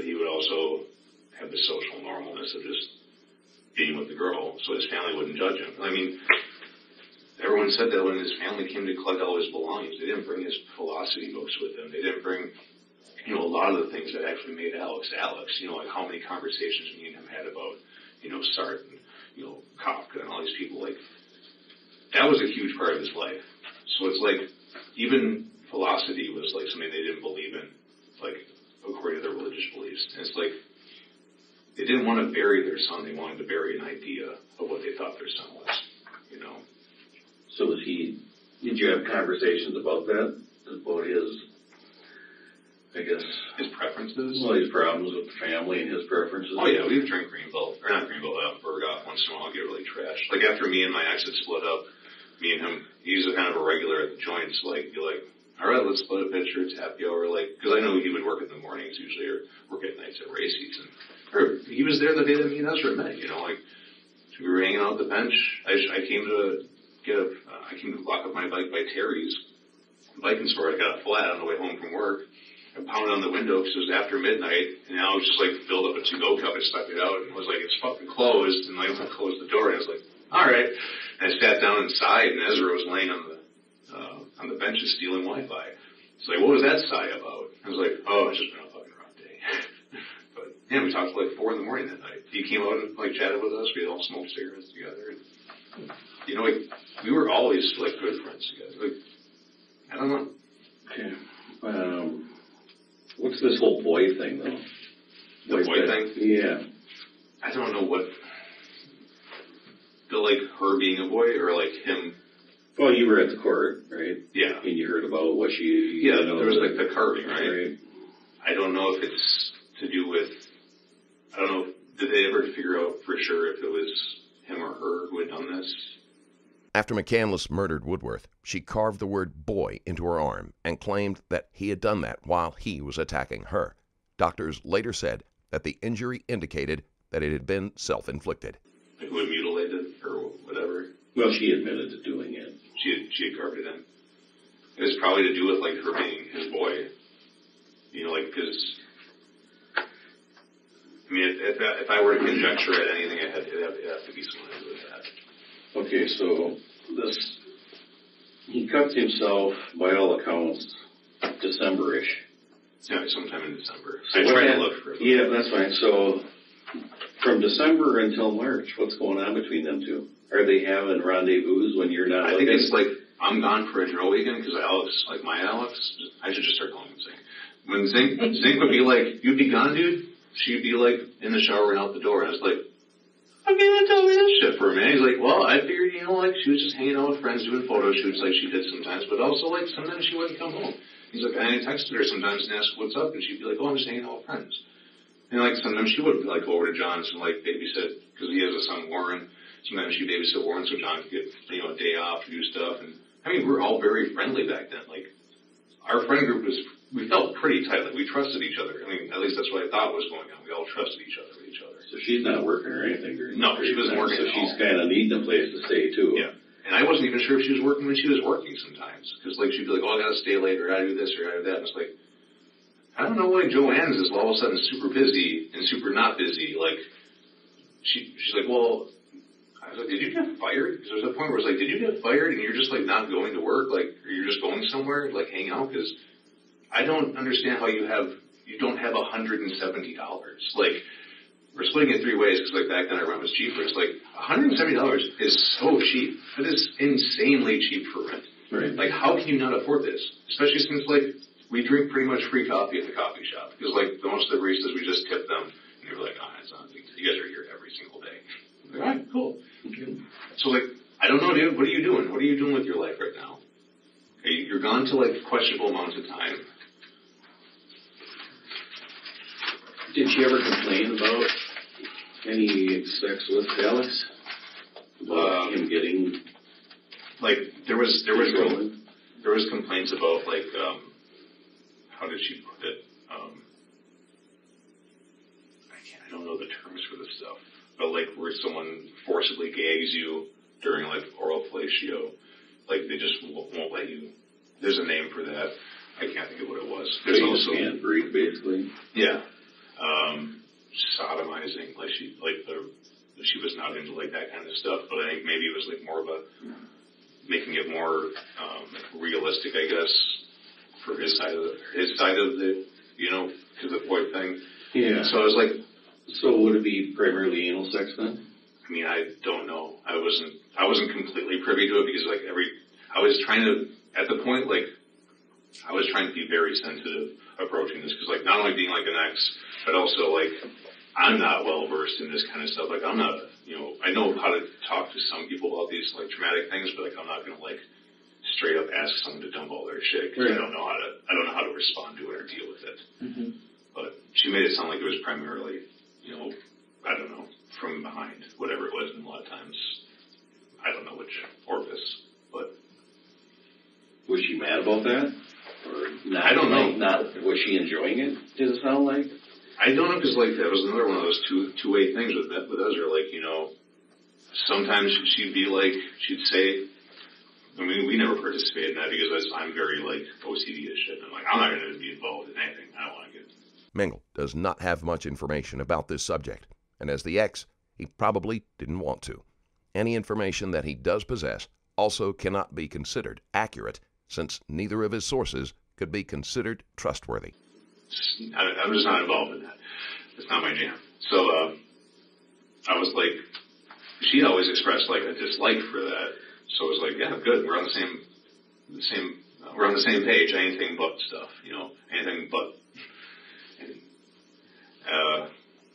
But I don't know, the way, because Matt, the fellow that lived with Alex, he said that there were times where she was over. So after we had split up, we had split up for good.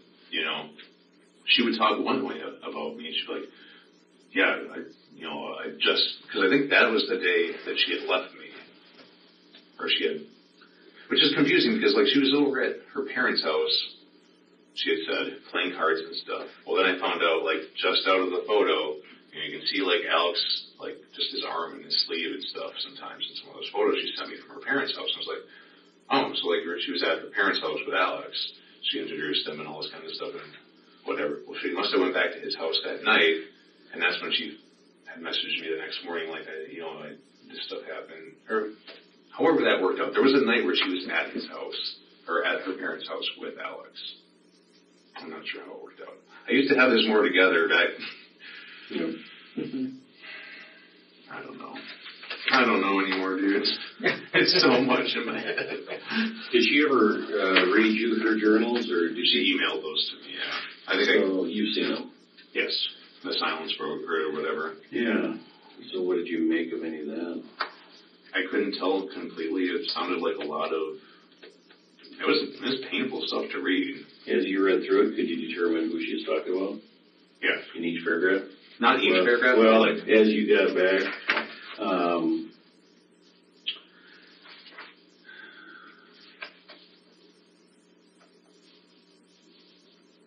so who's the love of my life? Probably me, but I don't think it was. I think it was more pandering at that point. I mean, she wanted you to read this? Is that what I don't know. She said she did these for therapy, so maybe she was talking to her therapist. Maybe it was one of those, I didn't know what I had till I lost it situations where I was just well, I don't do do-overs, I don't redate people, man. This is not something I want to continue doing. I don't want to continue taking care of you. So these therapy journals were wrote with the therapist from Stanley then? I believe so. Okay. Are you aware of any other therapists that she went to? Not that I know of. Okay. Was there any therapy that got ordered for her before the abortion? I don't know if they do that to make sure that. I think that they might consult. They might counsel you about that, but I'm not sure if you have to have one. Okay. I know that the only thing that I remember, because I came back afterwards to pick her up and stuff, and I just remember them, talking to her about if she wanted to get the depot and all those kind of things, but I don't remember anything about counseling. You got another one out of there? Yeah, I just know you can go ahead. I got it. I'm not trying to jump around here, but I'm trying to get some of the questions that I have answered too while he's looking through that. When you guys went to the doctor first and it was found that she was pregnant, and she asked for places she could get an abortion. Yeah. Was that one of the places that you went to then, or is that something she found separate to that? I think she scheduled one, and she was just like, "Oh, this is great. It's like a day after my birthday. Happy birthday." You know? But was that a number that was given to her by that clinic or wherever you? I think so. I believe it was. Do you know where you went initially to when she was? Which clinic we went to? Yeah, which doctor you went to that said you were pregnant? Was that the ER or? It was the urgent care, which I think it was Mayo. Okay. The Mayo urgent care down, so like right across from like where the Dunkin' Donuts or whatever is now. There is a slim chance that McCandless spoke to someone at the clinic and admitted who fathered her child. And someone there might have noticed something about her mental state. So like, there's Sacred Heart across the street, and if you come the other way, going towards like Bollinger Field, you take a left, there's that clinic there. Oh, okay. Yeah. Okay, the Middleford campus. Middleford, yeah. Okay. I'm pretty sure it was there. Did they give her a brochure or something that would have had that?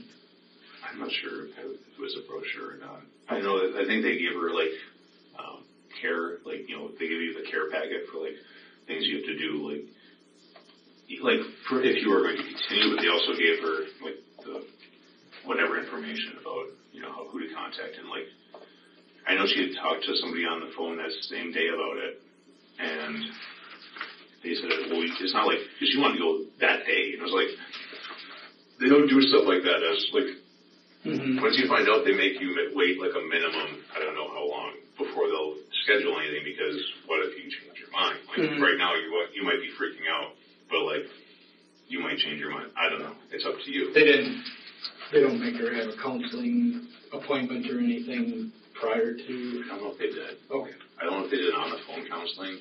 Okay. Because a lot of those places do make you do some kind of counseling before. And I don't know, so that's why I'm asking.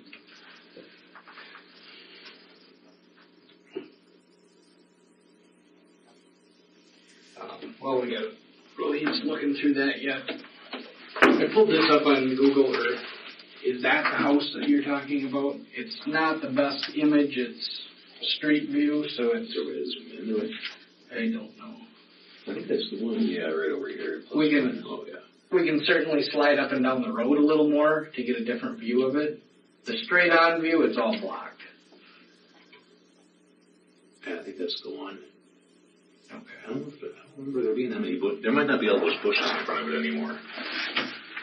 I don't know when I feel like you could see the house very vividly. and if you get at certain angles to it, you can see it fairly well, but...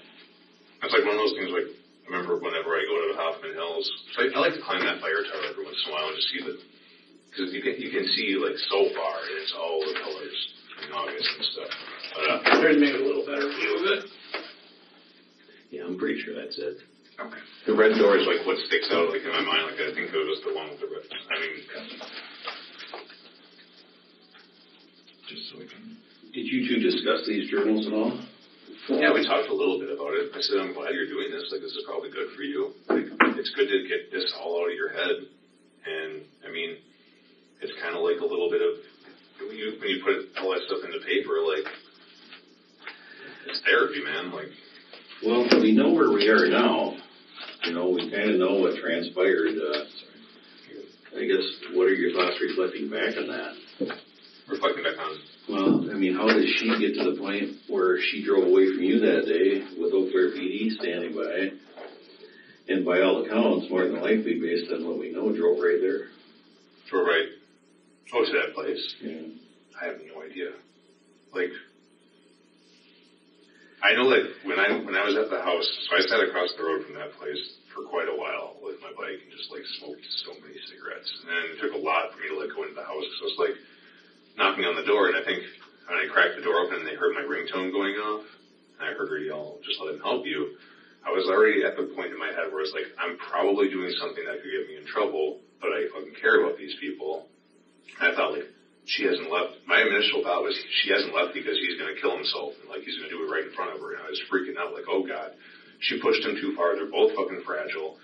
They shouldn't be alone together. So I ran upstairs and, like, I was like, oh, my fucking God, you guys scared the shit out of me because they're both in this bedroom, like, sitting on the bed. And I'm just like, what the fuck? guys doing? You can't do this. Like, you should not, for what's going on and what you're writing and what has happened apparently in this relationship, you should not be alone together right now. Like, you guys both need to, like, go to public place. You need to, like, talk things out. Because there was screaming and arguing when I was downstairs. This was shortly before the police arrived. While Mengel was waiting outside, neighbors became suspicious and called to report his behavior. So, did you know what they were saying? I couldn't hear anything what they were saying, but there was arguing. Could you tell both of them? It sounded like, well, they both kind of had feminine voices, so. Okay. But, no, then I came outside and I was like, if you guys need me, I'm going to go back outside. Because, like, I'm like, do you guys want me to stay here? And they're like, no, you don't have to. And I was like, okay, I'll go downstairs. I'm going to sit on the front, sit on the porch. You know, if she starts acting crazy, Alex, because he's got these stacks of books, like, everywhere. Like, you throw a book against the wall, he starts acting crazy, you throw a book against the wall, I'll hear it and I'll come back up. And I was only halfway through my first cigarette out there, and then the police showed up, and I gave them a statement about what had happened, and, like, another car showed up, and, like, another car showed up, and I kept giving the report, and they went to go talk with them, and that's when they were at the moment exiting the building. So then I think they split off and were questioned separately. And I talked to one of the cops about it, and I was like, so, like, what's the plan? They're like, well, they decided they're going to go someplace public and talk. And I was like, sweet, all right, they're listening to reason, good. You know, and I was like, can you guys, like, can someone follow them? Like, and they're like, no, they're grown adults, they don't have to be followed. And I was like, I just don't trust them very much. And they're like, well, it's not our job to go off, like, the hunches of you guys. I was like, I suppose, like, that's a bad waste of our resources. So I was like, well, okay. And they all drove off. And me and Ezra and Alex all just talked for a little bit. I was like, you know what, you guys, because, like, I had given them a big hug, and we had smoked together, like, one last time. Which I didn't know it was the last time, but I was like, you know, you guys are still my friends. You know, like, on the battlefield, like, you have to treat the enemy and your soldiers. It doesn't matter, like, who, you know, that, it doesn't matter. Life is important. It's not so much that you guys fucked up. You're 24 and 26, you're 21, like, because you're young. Like, you have so many more mistakes to make, dude. It's gonna be fine. I don't like what you guys have done to me. You guys are making me crazy, but, like, still fucking people, man. Did she ever get so upset at you for anything that she lashed out at you, or never physically threatened you verbally or anything? No, she never threatened me with anything. She usually just fall to her knees and, like, have an asthma attack, pretty much. Like, she'd just start hyperventilating. Like, the last time we got up to Hoffman Hills, we had hiked for a little while, and I was like, I just can't deal with all this lying and, like, all the stuff behind my back. I don't know what's going on. Like, what is going on? And she just broke down and, like, was on her knees crying and, like, hyperventilating. I was like, it's fine. You can tell me the truth. I don't care. I want to know how I can help you. What were the pages of the Ted Bundy stuff on your phone? Since both McCandless and Woodworth were calm and cooperative, the police had no reason to interfere further. As they told Mengel, they can't act based on someone's feelings about the situation. In this case, unfortunately, Mengel's feelings turned out to be correct. Well, that was stuff that I had taken off of her phone. Because she had left her phone at the house once, so I pulled those up because she was talking. I think she was trying to, like, profile John. She was saying, like, oh, this is like John's profile. Like, he's a, you know, schizophrenic, or not schizophrenic, class, whatever, personality type. I don't know. She was trying to, like, profile him, saying, like, oh, this is like treating it like it was evidence almost, like, oh, this is like what he's like, you know, this is what he's like. And I was like, he can be a little weird, like, he's got some stuff going on. He's got brain problems and stuff, so it's like, I mean, there's not all the screws in there, but I don't know if she was trying to, like, strengthen her argument for the raping thing, if it happened or not, like, I don't know. I pulled that off of her phone, though. So she hasn't been communicating much with you then, though?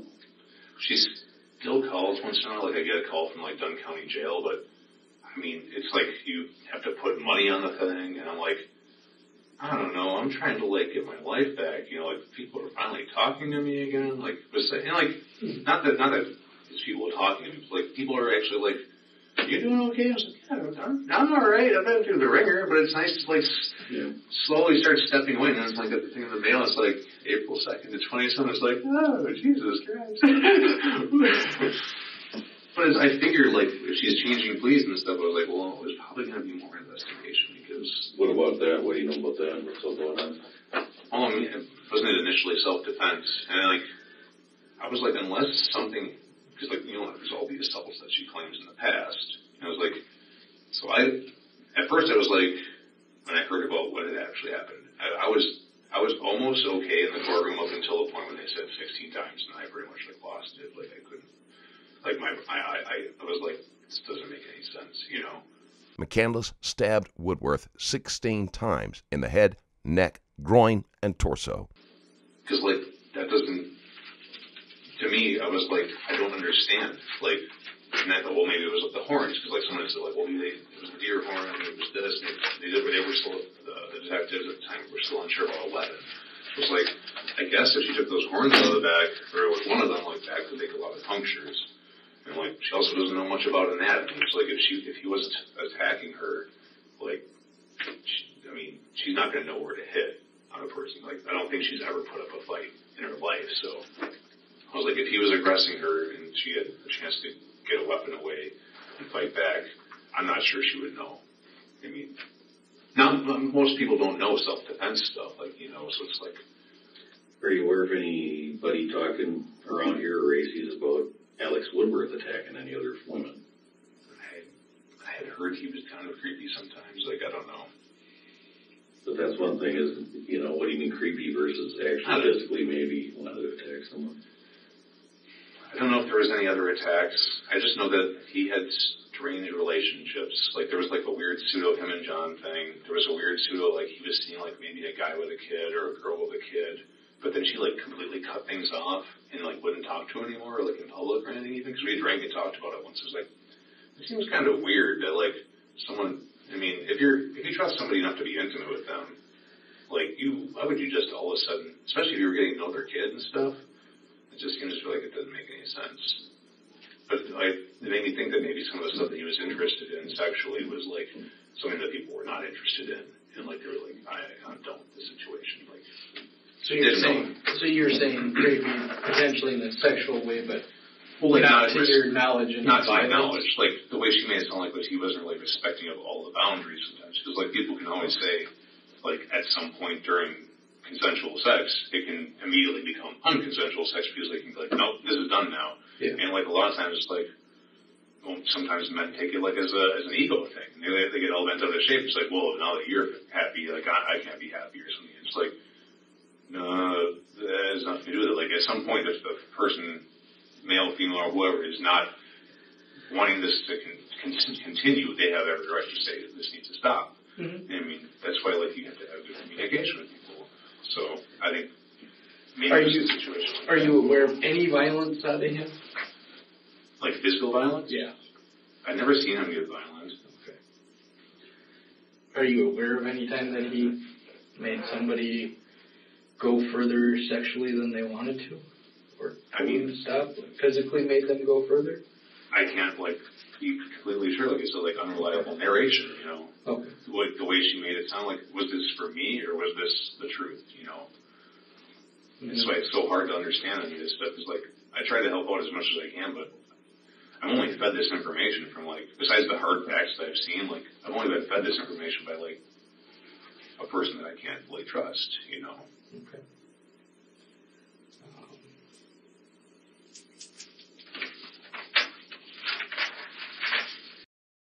App. I'm not sure if you guys. I like wrote that. That was one of those things I wrote down where it was like a text now app. I think that was what she was using to, like, uses your phone over Wi-Fi to text. So it gives you, like, you add your email and whatnot to the thing. It gives you a generated phone number, and then that's your phone number that you can send messages as if it's a phone from Wi-Fi. So that's what she was using to. How would you communicate with Alex Woodworth? Messenger, once in a while. We didn't talk all that much, but I saw that at one point a lot of our stuff got deleted, and I was like, that's weird. Like, it was deleted from, like, his end, because, like, the last thing I remember talking about, like, painting D&D figures, I had painted this one guy, and it looked stupid because he looked like he was a naked man because I didn't get the coloring right. So like it just looked like he had no pants and stuff on. I was like, I sent it to him, and he was at the coffee shop. And we would talk about Lucas the Spider and like just stupid nonsensical memes and stuff. But what time period did you feel that got deleted? I don't know. I thought maybe it was after. I didn't really talk to him much after all the stuff had happened, besides in public. But I feel like maybe the family or somebody had gotten control of his account and was just getting rid of anybody involved in the situation or something. I don't know. Or maybe he deleted it. I don't know.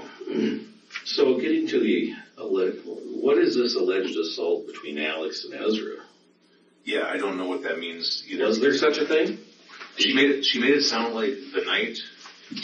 She made it sound like the night where she watched the movie with him, The Little Prince or whatever night, that he had kissed her. Like they went on a walk and she kissed her and she said no. But then the night she said that like she was assaulted by John, is what she said. The first assault or whatever. She said that something had happened there where she had gone over to Alex's, and then what did it work? It happened that night, and then apparently again in the morning, and then she didn't have anywhere to go. She didn't want to be at the house. So I think she said she went to Alex's, and she was hanging out with Alex, and then he got extra handsy with her about I don't know, like later at night sometime. I don't know.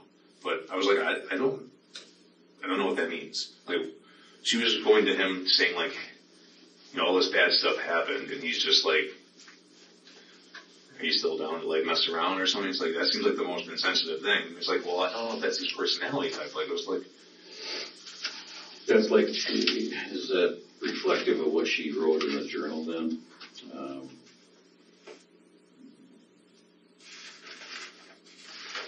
Mengel tried to help both McCandless and Woodworth, but he recognized that they were both unreliable sources.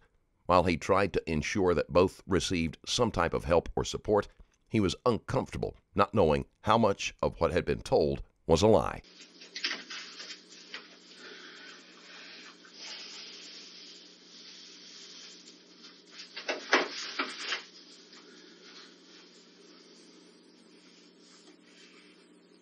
I knew what had happened and went to my other friend for advice and concerns, voicing my anxiety and guilt towards our friendship, to only once again for it to turn to his desires of making me the boy.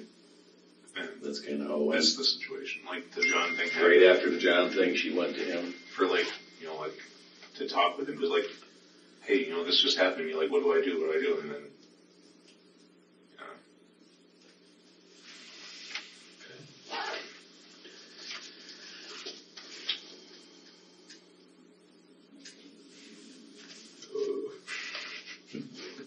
I ate all that pizza, Willie, man.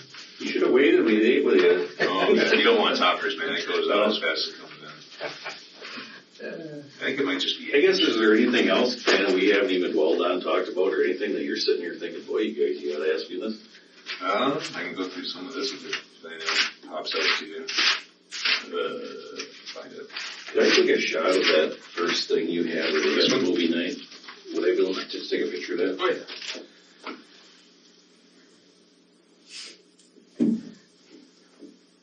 So you said she's tried to call you from the jail. Have you accepted any of those phone calls? I talked to her once or twice, but it just got to be too much for me. Because, like, okay.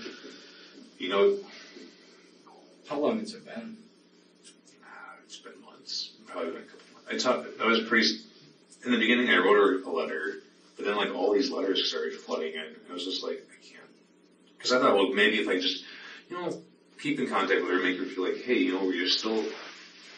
I don't know. It wasn't like for her, it was more for me. Just be like, I fucking love the shit out of this person. And, like, I just want to make sure that find out, like, if she's okay and she's doing okay and if she's getting some help at least. Because, like, this can't all be for nothing, like. But. Have you ever went to the jail and visited her once? Okay. And that was initially early on, or? It was pretty early on still. Okay.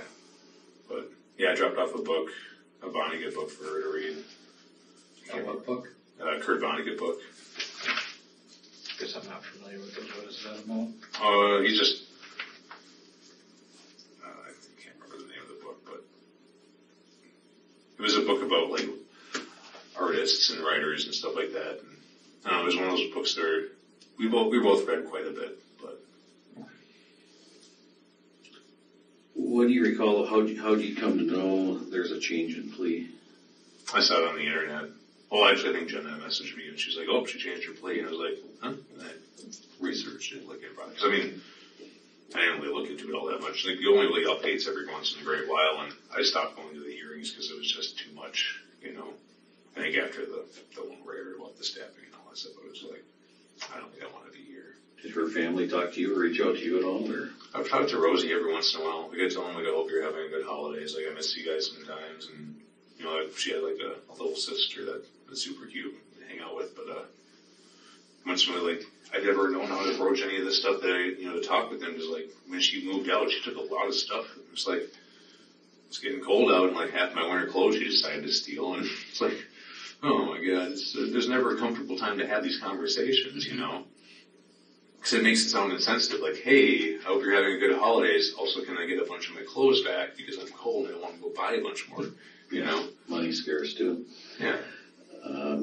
Was there much discussion over why she changed her name or what was really going on there? She liked the book Into the Wild. So it's, like, based off of the guy that goes off into the wild. But I'm not sure if Ezra was somebody important to her in her youth. Like, there's a person named Ezra that she really felt that was important, but the McCandless part is based off of the kid that burns up his cards and like goes to Alaska. Okay. She always talked about wanting to go out to Slab City and like live on the slabs for a while and then travel around. McCandless had experimented with her name and gender identification for years before making these choices. I mean, it sounded like fun because like I have that same wanderlust all the time too, but I think it was more. Would she know how to get to Huffman Hills herself? I mean, she was pretty good at directions. I don't know. What about driving into a muddy dirt road? You know, at that time of year where anybody who's driven any amount would look at that and be like, I might get in, but I might not get out. Yeah. I mean, what kind of risk taker was she there? I mean, it's her car. Yeah. She's going to pay for the tow or whatever to get it unstuck. Well, did they ever figure out, because they said there was a driver that drove by and saw them, like, before they had gotten into there, did they ever figure out if he knew who was, if the seat placement and stuff, because she was tiny, like, the seat would have had to be super far forward, like, if she had been driving. But, I mean, I guess she could have moved it, too. I don't know. Yeah, that account's just based on the witness, so it is what it is. Yeah, I'm not sure. I mean, if you're in the passenger seat, what are you thinking? Like, what are you doing? That's where I'd be. Yeah. So, and it's like, as soon as they got stuck, like, that's the other thing, is like the phone was like disassembled and stuff they said. It's like, why would, some of his friends say he was doing this like data thing where he's trying to data purge. Like Alex was just like not using his phone very often. He's trying to take a break from the internet. And I was like, oh, that's expected. But like, because they said at first they made it sound like his cell phone wasn't on him. I know she had no way to call. So, like, if she were to get stuck, she'd have no way to call. So, that's what confused me about, like, so they get stuck in the woods. Like, why isn't the first thing, you know, done, like, a call to, like, hey, we need to get back out of here? Because, like, he has a phone still. You know, like, why, was it, like, was he in control of the vehicle and he's like, this is where we're going to go and we're going to have this conversation? Like, because he still wanted to be with her. He wanted to move to, like, Portland or whatever with her or something. And, like, he was going to go get his master's and stuff. Like, we had talked a little bit. He was like, yeah, what the fuck do you want to do? Like, go do your life, man. That's all. I don't have any animosity, you know. But I don't know if either of them were, like, I guess it depends on who was in that driver's seat was in control of the situation, the scenario. And whoever brought the knife or whatever it was, which was used. Like, I mean, did they bring it? Was it already in the vehicle? Like, because I mean, I was in the vehicle a couple of days before, and I don't know if I recall seeing one. There used to always be one in the center thing, and I don't know if there was one there before. Well, you've conversed with both of them, okay? Yeah. And we're looking at this from the outside looking in, too. Mm-hmm. She goes to Alex. Alex don't go to her. Yeah. She flew into town. You didn't even know she was coming to town. I didn't know she was coming. And I can go through Instagram, and you guys are talking daily, multiple times a day. Yeah. McCandless was the one that instigated each interaction and didn't tell anyone she was coming prior to her arrival. I mean, just like clockwork, I'm up, what are you doing? I mean, it's just going daily. But they aren't. They're not talking at all? I mean, we aren't seeing that kind of exchange. That's why I'm just perplexed. Why all of a sudden she goes there? And he, I mean, is this accurate? I mean, he really seeking her out on a daily basis. She's in Stanley. Yeah. So is he just moving on too? His plan was to move in with this Samantha, right? Samantha K? Yeah. I think they were all, I think initially they were all going to move in together. Right, Ezra may go too. Yeah. Right. So, I guess, is there anything you recall that Alex is really, doesn't seem like he's so infatuated that he can't live without her, because he is on a daily basis. Oh. You're with her more than he is. Oh, yeah. At that I mean, stage. I still love her to death. I was like, this is never going to work out because you're too insane. Like, I can't handle, like, this amount of drama. I'm too old. But, I don't know, they said he was down at the bar quite often, like, just like, who did I talk to about this? Where he was just like, yeah, fucking blah, blah, blah, blah. I lost to another guy. And it's like, you know, lose to me. Like, I'm not trying to win anything here, man. Like, we're not a good person, apparently, sometimes, and she just didn't want to deal with it anymore.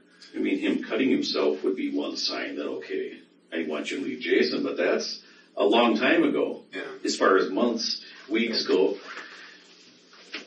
And it doesn't seem like, well, she's telling you, I'm leaving you and I'm going there. No. I think Matt would have a better understanding of, like, what was actually going on between the two of them, because he was living there, you know, and he was seeing these interactions. I think she was trying to, like, keep it off of, like, the internet. Like, they just would meet up at his house. Which explains, right? Big bearded Viking-looking Matt. But reading your story on Instagram, it seems like you're trying to work things out. You may get together. You have probably, I'd say, from reading it and reading between the lines, you got together sexually in March. Yeah. When she'd stop over. So it ain't like you're trying to part ways either. But it was mostly just like, I'm depressed and losing my mind and trying to figure things out. But like at the same time, it was like, I don't know, man. Like you're confusing me. Like now you want to have a baby with someone. You just aborted a baby. I am so confused. Like she was up and down and left and right. And I was like, I don't know. I don't know what's going on anymore. Were you seeing any other girls during that time? No. I mean, I think it was pretty much, I was single. So basically she's kind of keeping you here for her stability maybe? I think she was like still like pandering to me or something, like trying to like keep me in case things didn't work out either way. So I was like, I mean, I was being naive. My roommate says I get fucking invested in people because I see the best in them and then they always burn me. So I was like, yeah, like. The assessment by Mengel's roommate is accurate. Mengel should have distanced himself from both McCandless and Woodworth. If McCandless had directed her anger toward him, Mengel could have easily ended up as the victim instead of Woodworth. You know, we'd hang out. You'd be like, yeah, nothing's going to happen. It's going to be fine. We'll just hang out. Like, and then, like, you'd slowly, like, get talked in and coerced into stuff. And like, oh, we've been together before. And it's like, fine. You know, it just got to be one of those situations where, like, I just need to stop being around you alone because I don't want to get emotionally involved again. I still, you know, it's one thing to love someone, but to be actually in love with them. Like, I still cared about her well-being, just like, you know, I care about anybody's well-being. What other kind of notes or comments did you come up with there as you kind of tried to detail out some of So I had things that had been asked, color of the knife, clothes and her shoes, sexual preference, history of violence, the phone and the DNA they took for me, the weapon, like horns possibly, cutting, his attempt at the roommate, driving her upset, the seat position, why I biked over, her therapy and journals, his verbalization after she ended sexual behavior / sodomy, choking, fear of STD, HIV, and use of protection, forced to use protection / skin or oral, lies about past relationships. Well, that was like an hell of that because he was lying about being with her. I think there's a lot of lies flying between everybody over there. Past assaults. over there? Where do you mean? like over in that whole like John Alex slew of nonsense going on. Her meeting Alex on his coming out. The abortion, October 4th, 2017. Folks given, texts, long paragraphs. I'm Ezra talk, shameful, dismiss. Oh yeah, that was another thing is like, every time they would talk, she'd just be like, he talks to me like I'm an idiot. He's like, I'm Ezra, I don't know what to do. I'm Ezra, I don't know if I want who I have feelings for anymore. I'm Ezra. It's like, she would go over there after things were satisfied sexually. It was like, now all of a sudden I'm just annoying to him and he pushes me away. And it's like, then I think she started realizing, oh fuck, I fucked this thing up with Jason. Now I don't know if Alex even wants me around. But sometimes he acts like I'm like the moon to him. So then she started, I think, messing around with the John thing, or like flirting with John, and then all of a sudden all this happened, and it became a rape, and it was like, I don't know what's going on. His relationship never being public, Alex John. What do you mean by that? Oh, like Alex never like talked about his relationships in public. Like he always had he always had stuff, but he never really talked about like what was going on. So I think a lot of it was like he didn't want stories being like reaching his family. John and Alex, the personality disorder stuff that she was researching, misinformation from law enforcement, drinking and drug habits. Did she use drugs? She would smoke once in a while. I know she would smoke weed once in a great while, but she was drinking a lot with those guys. And I always told her, like, you're not 21, dude, and like you can't really handle all this. Like it's different. It's a couple of us like having a social drink together, but like. She would go to the bars apparently, and like someone would sneak into like these bars, and I was like, "You're gonna get in trouble. You're gonna get your friends in trouble. You're gonna get a DUI, or not DUI, an underage. You don't have the money to fucking pay for drinks. How are you going to a bar and like risking this kind of stuff?" This was all like this stuff like that the question under medication and being. So I was kind of perturbed at that point in my life because I got pulled out of the bar. I don't know who I talked to that time, but I got pulled out of the bar 3 pitchers deep when they took my phone that day. I was not a very happy camper. I kept telling him, I'm very drunk, and I probably shouldn't be talking to you. I can talk to you tomorrow. And he's like, oh, you look sober enough. Get in my Jeep. Okay. Mengel is struggling to wrap his mind around what happened, which is often the case of those with close ties to a murder. He knew both the killer and the victim, and as empathetic as he is, he must have constantly reviewed everything that happened and wondered if he unwittingly contributed to the outcome, or if he could have done anything differently to prevent it. What's going on? I'm going to take your phone. Well, why are you taking my phone? I want to look at it. Oh, okay. It's like, oh, why? There's pictures of my junk on there and stuff. He's like, that doesn't matter. I've seen a lot of penises. I was like, okay, well, shit. I was like, this doesn't feel like police procedure, man. I'm hammered and sad. But, I mean, that was like stuff that was going on back then. DNA sample. They took my DNA like a couple days later. After they had told, that was like the whole like misinformation from law enforcement. We're not looking at you as a person of interest anymore. And then like showing up the next day, like, can we get your DNA? And it's like, oh my God, man, you guys are hurting my brain. I thought I'm just starting to like figure stuff out. Text Now app, her phone, his phone, her laptop, Facebook, Instagram, his laptop, / his journals, his sexual interests, when confronted no signs of remorse. That's when I was talking to him about like, what the heck, man? He's just like, I'm like, are you gonna take care of her? Like, you know, like I know you guys are together or something now. Like, he's like, yeah, maybe. You know, like he just was always very nonchalant.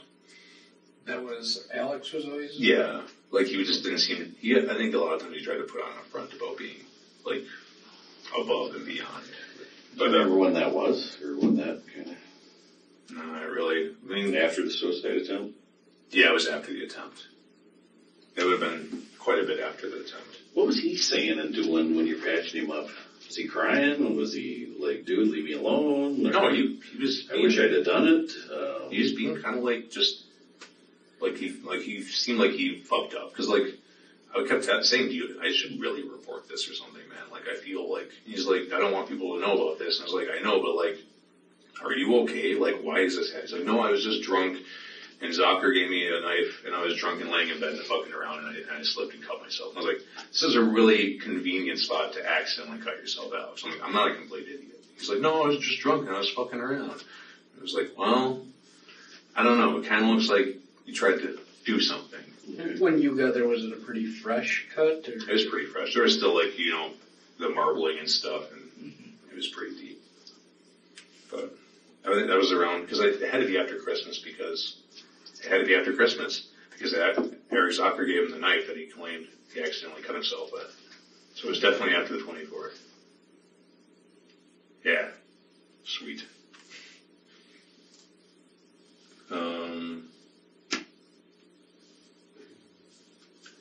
Control through bodily harm.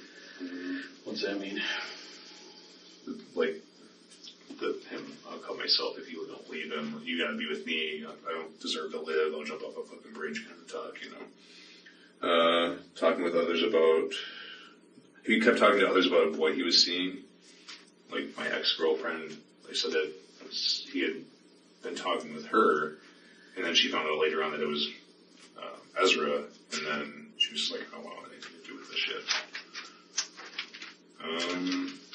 Her internet searches / his, because like she was looking up all that weird Bundy shit and stuff, like you were saying, like personality disorders and things like that. And I was like, seems like a weird thing to be like, I don't know, like, is she building a case to like protect herself from the John thing, or like what is going on here? Because she's like, I'm seeing a lot of parallels in these people that I'm hanging out with right now. Like they're very like this, you know, they're very silver tongued and they're like coercive and they're like they build you up and they kind of like, what's it called, like where they preen you or they pamper you. Groom. They like groom you into like what they want you to be, and then demanding immediate responses, withholding affection as punishment. So like I was like, he would just shut down emotionally if she like made him mad for any apparent reason. Like these are all like things we were talking to, like, because I was like, yeah, like I don't know, like I don't know why I'm super involved in this. Like it's really hard to be the ex-boyfriend / like trying to be like keeping you mentally stable. That's why I was like, you should probably talk to some people. McCandless and Woodworth both exhibited toxic behaviors. Together, they would have been unable to sustain a relationship and may have reached this point even without Mengel in their lives. Like therapy-wise, not telling her what she did or said wrong, expecting you to grovel for forgiveness, forgetfulness about things, patronizing her opinion, love bombing to ease bad behavior. So like being really shitty and then also just like being like super affectionate for a little bit. Creating a purgatory of ambiguity about the relationship status. So like never like setting like whether they're dating or not dating or dating. Trust based on sexual preference. I'm not sure what that meant. Subtle but extremely real forms of emotional abuse. Insulting, constant put downs interspersed with words of love. So like, you know, it's just beautiful how stupid you are sometimes, you know? It's like this weird psychological shit that people do sometimes. Like if you create like negatives and positives in sentences, it makes people more interested in you apparently. I found out about this like not too long ago. That's what he would do? Yeah, he would like, because it creates like, it's just wonderful how lazy you are. You know, like you mix a positive with a negative in a sentence, and it just makes these people like, what? Like it's supposed to intrigue people apparently or something. She said she started seeing signs that he was doing this all the time, like a positive with a negative. I don't know. That's the constant put downs and interspersed with words of love. Silence and refusal to communicate. The psychopathology research. Smart talk. I don't feel guilty for anything. I feel sorry for people who feel guilt. That was one of the things that she said he had said to her. Like, I don't feel guilty for anything. I feel sorry for people who feel guilt. The entropy / nihilistic talk. That's pretty much that. I look at that list. There's something I forgot to ask you about, or maybe the first page there. One thing just to clarify, you said about he would mock her. Was that Alex would mock her? Yeah. Okay. So he would... Woodworth. Yeah, he would get his... He would have his... She said after like coital things were done, there would be no like actual, you know, reciprocation of like cuddling or any kind of stuff.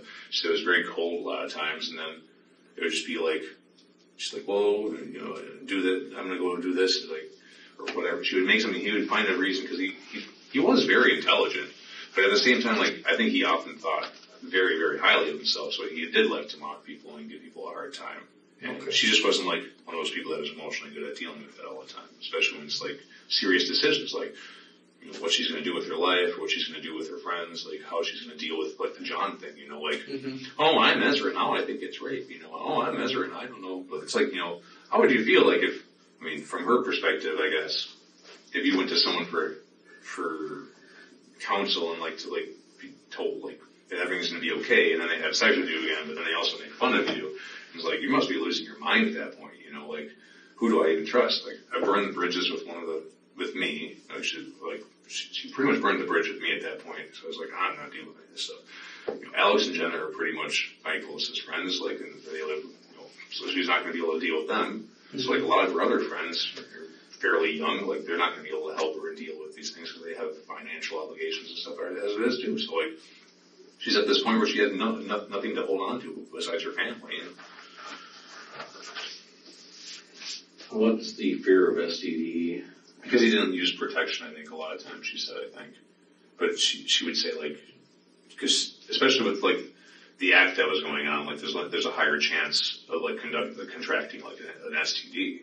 And she said that he had lied to her about how many people he had been with, and that he had been, like, celibate for, like, how long, since, like, high school. And I was like, because we were talking about that, like, oh, I thought that that was odd because, like, me and him talk about stuff, you know, because, like, he was in a relationship and he got really sad, and he got, you know, he was seeing a Sarah girl for a little bit and it didn't work out, and she's like, well, what's this bullshit? I was like, I don't know. Like, I'm just saying, like, you need to talk to him, because if you guys are practicing, you've already had one abortion. That's what I'm saying. You're, like, not on any kind of protection. You're also having unprotected sex with somebody that you don't know sexual history from. You haven't had this conversation. Like, you guys should probably do this, because, I mean, he's a broke college kid. This is how people end up, you know, with kids, and then, like, divorced, you know, and you're a child right now. You're acting like a child, so you can't be raising anything, you know. But was she worried about being pregnant, or was she more worried about getting an STD? I mean, there's only one way you can get pregnant. Yeah. If his understanding of the relationship between McCandless and Woodworth is correct, then McCandless had multiple reasons to harm Woodworth. So if it's not happening that way. Yeah, I think it was more with the sexual, because after you start to, like, lose trust with someone, it's, like, hard to, like, well, would they tell me if I have herpes? Would they tell me if I have this? Because, like, you see that so often where people, they just neglect to tell somebody, like, there's this whole new fad of people just not going in and getting tested. It's like, well, if I don't know, then I can't be lying to people. It's like, that is insane. You're an insane person. You just refuse to get tested, so you just be like, I'm clean. What? What? Like, how do you sleep at night?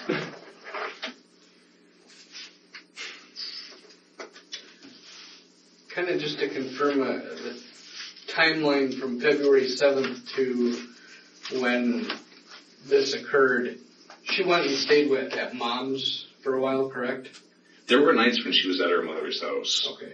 Was there a time when Mom kicked her out of there and said, I can't deal with it anymore? There was a spot where she was kicked out completely.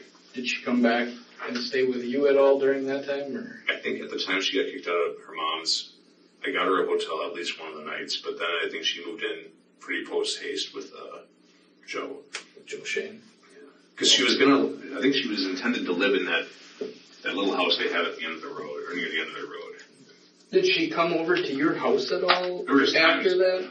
There were times where she would just be in the parking lot in her car crying, you know, and I'd be like, what, you know, there was one time where she just needed my help for paying the parking tickets. Okay. She's like, here's the cash for it. I was like, okay, cool. So you need to do these things if you want to have a job. Mm-hmm. Like, I was still trying to be, I don't know, it was hard to be, like, in between, like, someone you still care about, but, like, not knowing if you're being used or not, and trying to be a friend, but also there's, like, this odd sexual tension. So she brought you the cash, but couldn't go do it herself, or you had to give her the cash? She brought me the cash because you have to pay online for tickets, apparently, so she had to have a credit card, and, like, she didn't have any other way to do it. She didn't have credit cards.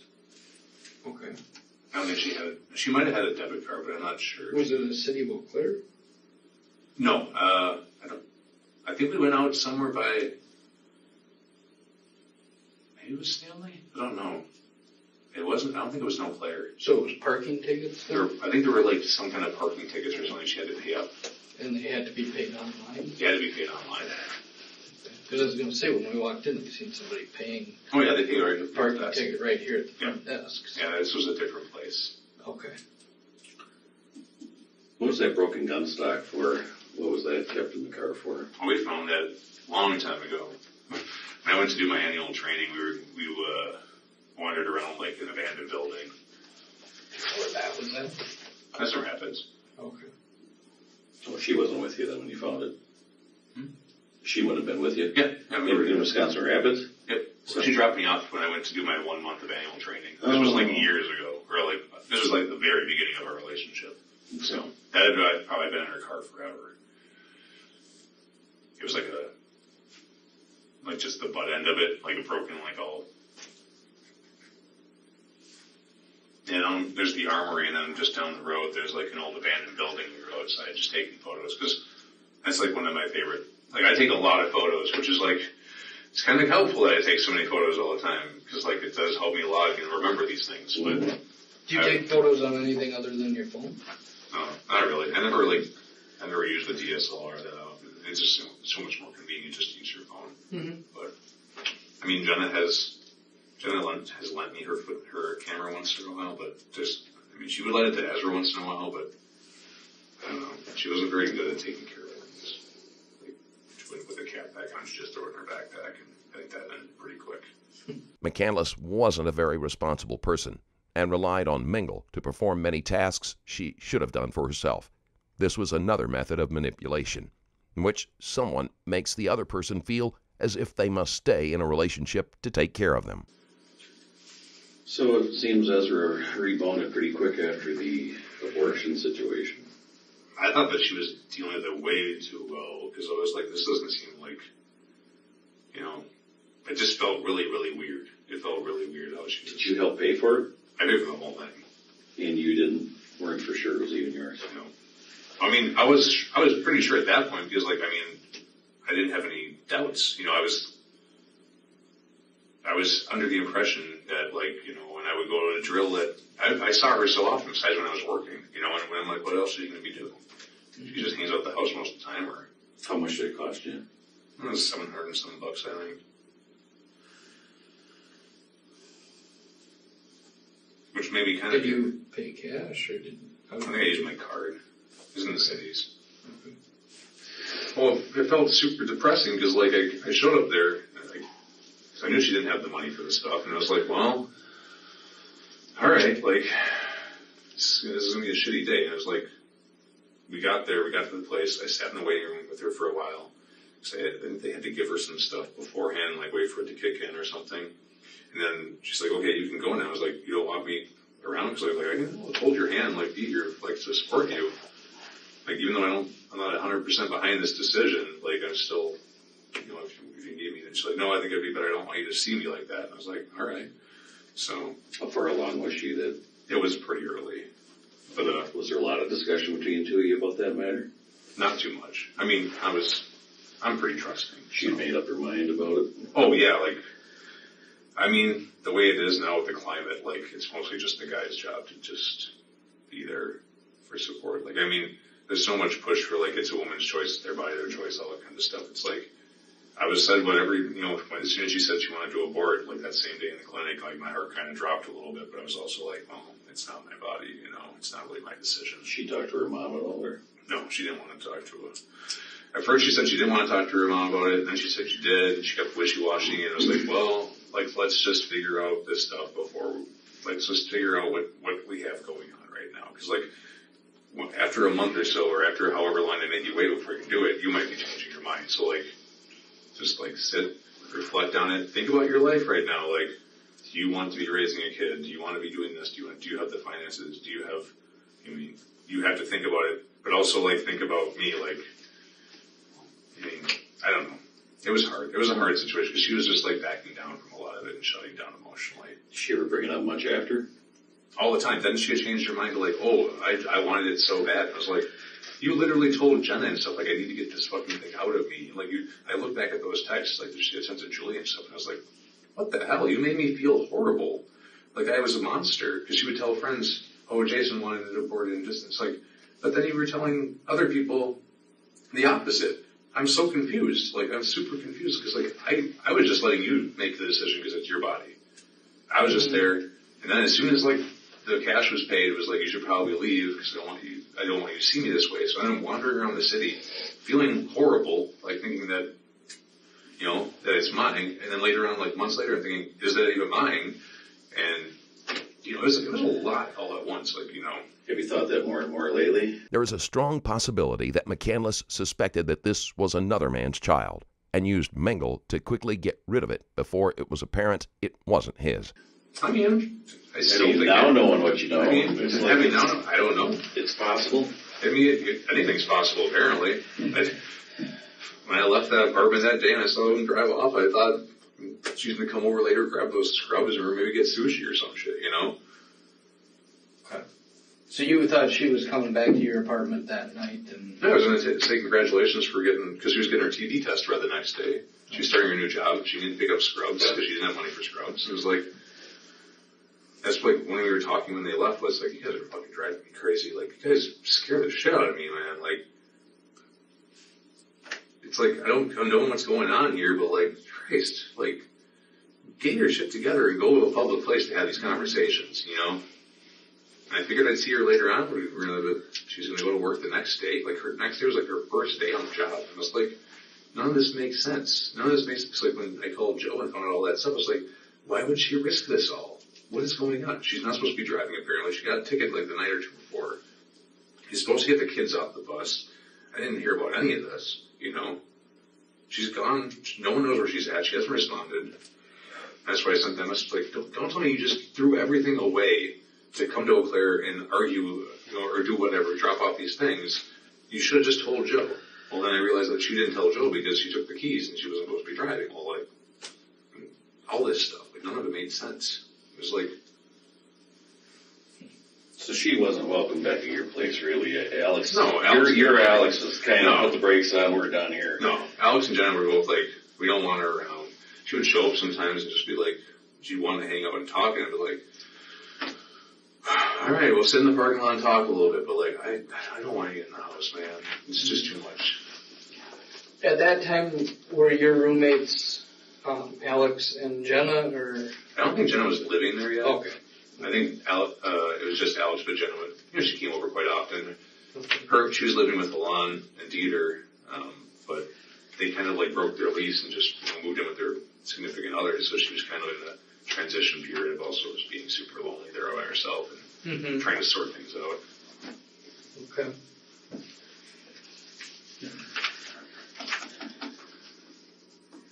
You guys have anything else that really jumped out at you? Is there anything else that you can think of that you're saying, geez, maybe they ought to know this, or?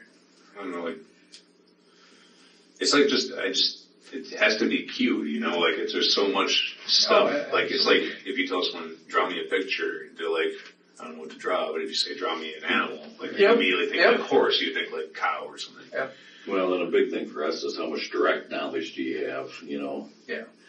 Direct, like. Well, you know, what's Alex think and do? You're getting that from Ezra. Yeah. And not a whole lot from Alex. I mean, you've had some contact with Alex, out having some drinks about his past relationships, but you don't have a lot of direct observations regarding those relationships. Most of his, like, did they ever follow up with Cord and, what the heck's his name? Nick? Is it Nick and Cord? Those are like his two best drinking buddies. They're also philosophers. Oh, his? Yeah. Yeah, Cord and, I can't think of the Nick's, whatever Nick's name was. There was a whole mess between that situation too. Fucking, what do you mean? That whole group of, everything was going to shit in this Are town. they all the philosophers? Yeah, they were all like the philosophies kind of guys. So what's going wrong with the town? Oh, the whole time, at the same time that the Ezra Alex thing goes on, there's like a sex worker in town who they're trying to get into Bolton Refuge House, but everyone's having sex with her and stuff, and she's jumping out the windows for drugs, and I was like, oh, you guys live, like, everyone is going crazy around me. I'm just trying to, like, keep my few friends alive and happy, like, and keep a little bit of my mental sanity. It's just like the more you dig into it, you're just like, how much weirder can this get? This can't get any weirder, and it just gets more weird, and it gets more weird, and you're like, I don't understand up from down. Like, when I first walked into that courtroom, or into the, people were talking on either side of the thing, and walking down the hallway when the first thing happened, and somebody from the defense was talking about stuff, and talking to the DA, and they're all talking in the hallway. And I go to this, I see like Aubrey and Harold and all those people, like, and I go over, like, give them a hug. It's the first time I've seen them. As level-headed as Mengel tried to be, it is clear he was in over his head. McCandless was able to take advantage of him far longer than she would have been able to with someone who could examine her claims in a critical rather than emotional manner. Since I'm puking in the garbage that day, and I fucking missed them because they're like my little sisters. And as I pass, I hear someone on the sideline saying, like, well, it's a lot easier to prove a homicide than a rape. And then it's like people chuckling and stuff. And it's like, this is like a fucking show to these people. Like, I've lost 2 people I care about. Like, one's in jail, one's dead. Like, this is just all like reality TV of these people. Like, everyone's showing up here like it's fun. And it's like, I'm glad you guys get to take a vacation in my trauma, because I get to live through this every single day. Like, me and Matt, like, we talked once in a while. It's like, this is our lives, man. People can go, like, so are they the Alex defenders, or more on his side? Yeah, it was just like, I'm just like, I don't understand, like, why this is fun to people. Because, like, it's super painful. Like, just early before you guys came, I was going through to try to find that date for when he cut himself. So, like, I went through, like, probably 2 or 3 months, of text back and forth with her. And it's heartbreaking to me still. Like, I think seeing that stuff, and it's just like, my God, what the hell? Why was no one talking to, like, trained professionals? Why wasn't she coming to me? Like, I'm trained somewhat in these things. Why wasn't he going to somebody? Like, but you didn't see it coming either, no. Right? And everyone assumes that I, like, would have known. They're like, you lived with her for so long, you never saw a single sign. And it's like, I'm not to blame for this, man. Like, I could have never thought. And like, it took me a long time to forgive myself. Like, walking into that house that day, I already thought I risked things. And like, the cops had left, and they were going to go and leave and go to wherever place they were going to go to. But there was still part of me that wanted to take the keys and just drive them someplace. Just abandon my bike there for a little while, drive them someplace, and then come back for my bike. But I figured, like, I already went into a house when she had offered for me to come in, so I wasn't sure if that, was breaking and entering or any of that kind of stuff. I was worried. It was like, I want to jeopardize my military career by, like, possibly kidnapping people, because, like, if they don't want to go someplace and I'm taking them someplace, like, I don't trust you guys. I'm taking you guys to a coffee shop. I'm leaving you there. Like, I didn't want to get any further than I already was in, Okay. But I still felt weird. I still felt like a weird vibe, and I was like... So she was playing in some messages to you like she was mad at Alex. And she said she wanted to, like, take some books back or take a book back and tell them off or something. He had given her some stuff for Christmas, I think, and that's what she was going to drop off. Like, she still hadn't done that as of March here? No. I think that's, like, maybe why she went to the races. She thought he was working. I think she definitely went to races because she thought he was working. Tell him off about what? I mean, what was she going to tell him off about? And it's like, he treated me kind of as a possession. And... Yeah. Well, like all the joking that was going on, because like that whole crew in the back of races, it's like a lot of close guys. And it's just like, I had freaking guys come up to me and be like, oh, so is Alex done with her now? Is she single again? And I was just like, you guys are fucking horrible people, man. Like, these are people's lives. Like, you got John and Alex and all of them. It's like, you mess around with each other enough. Like, maybe you guys are mentally strong, but like, you play like these manipulative games with each other, and like this existential, nonsensical, like, nothing matters, man. Like, that's not healthy, dude. Like, you push people around and you mess with their heads too much, they're gonna break, So I thought it was just like stupid that these people that are apparently her friends, there's all this stuff going on at the coffee shop. And, like, maybe human life doesn't have value to you guys, but like, she's already been hurt by how many men in her life, and this is just like a game to everybody now. Do you feel she really ever had a relationship with him other than sexual? With Alex? Yeah. Did they love each other? I mean, he said that he thought he loved her, or he told you that? The night that we talked outside. So, like, I forget what night it was, but we were outside Racy's. I was kind of being a dick. There was no evidence to suggest that the relationship between McCandless and Woodworth was more than physical. So I was pretty pissed about it. I was like, man, fucking you know, I kind of had my idea like this stuff was going on. So I started sleeping on the couch because I was sure she was messing around, but I wasn't sure who it was. I was trying to like in my head think like, there's gotta be something sketchy going on. Like I just get this vibe. So, and she'd always be like, well, come upstairs. We'll come upstairs. I was like, I don't know, I'm sleeping on the couch. I'm fine down here. Oh, come up here. Like, you can sleep and we can mess. I don't want to. So like, I wasn't sure if I could trust her. I didn't want to get fucking herpes. I didn't want to get fucking hepatitis, you know? I'm like, no, I'm just going to stay downstairs. And Alex was like, I sleep downstairs like every day. I was like, I don't know. It's not a big deal. Like, it's my back. Going my back in the bed. She moves too much. I'm trying to make excuses, but I just didn't trust what was going on anymore. Well, then I found out and I was like, God damn, it's fucking Alex. Like, fuck, man. Like, cause like, he's one of my friends. And like, also like, dude, I was there. How'd you find out? I just found out through the grapevine. Like, and I went to talk to him at races. So I was like, hey, can I bum a smoke? And he's like, yeah. And I was kind of a dick about it. I was like, yeah, you like take things of mine, I'll just take some things of yours, man. He's just like, oh, what is that supposed to fucking mean? He's like, I know, man. And he was like, we should probably go outside and talk. And, I mean, even though I can be a dick sometimes, I usually try to diffuse it with humor. Cause like, life fucking sucks, but like, I mean, nothing's worth like, getting in a fight, beating somebody up, doing it. Cause like, people were kind of worried. It's like, no, I'm not gonna hurt dude. Like, I don't hurt people. So we went outside and we were just smoking, you know, we had a conversation. It was like, so, I know about all this stuff, like, what are your intentions? Like, what's gonna happen? And, cause like, she's not with me anymore, like, I know she's, you know, cause she had already moved out and all that kind of stuff. And it's like, there was all the stuff that went on with John's stuff, like, you know, are you gonna take care of her and protect her and like, you actually love her? He's like, I think so, like, I don't know, maybe. You know, and he like always do that, like, I was like, did you think about, you know, how this would affect, you know, me? Like, why would, like, after it happened, why did you just be like, you could just message me, be like, Doc, I fucked up, but like, I think I'm in love with your girlfriend, and like, this stuff happened. Cause like, I would have understood, man. So he didn't know enough to say he is in love with her. He would wish-wash between like, this is how he was. That's how both of them were. And when was this? After the suicide attempt? Yes, this was after the suicide attempt. Was this after the incident with John then? Or before? It was, let me think of the date.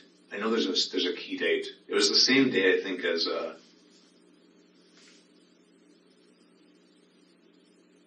there was an event that was close to it. Was there an art show she was Yeah, there was an art show she was going to help out with. It was around that area. Okay. I don't know if it was that same day or the day after. It was somewhere around that time, though. The art event at Shift, the Touch Me Baby, like live, like you could actually touch the exhibits.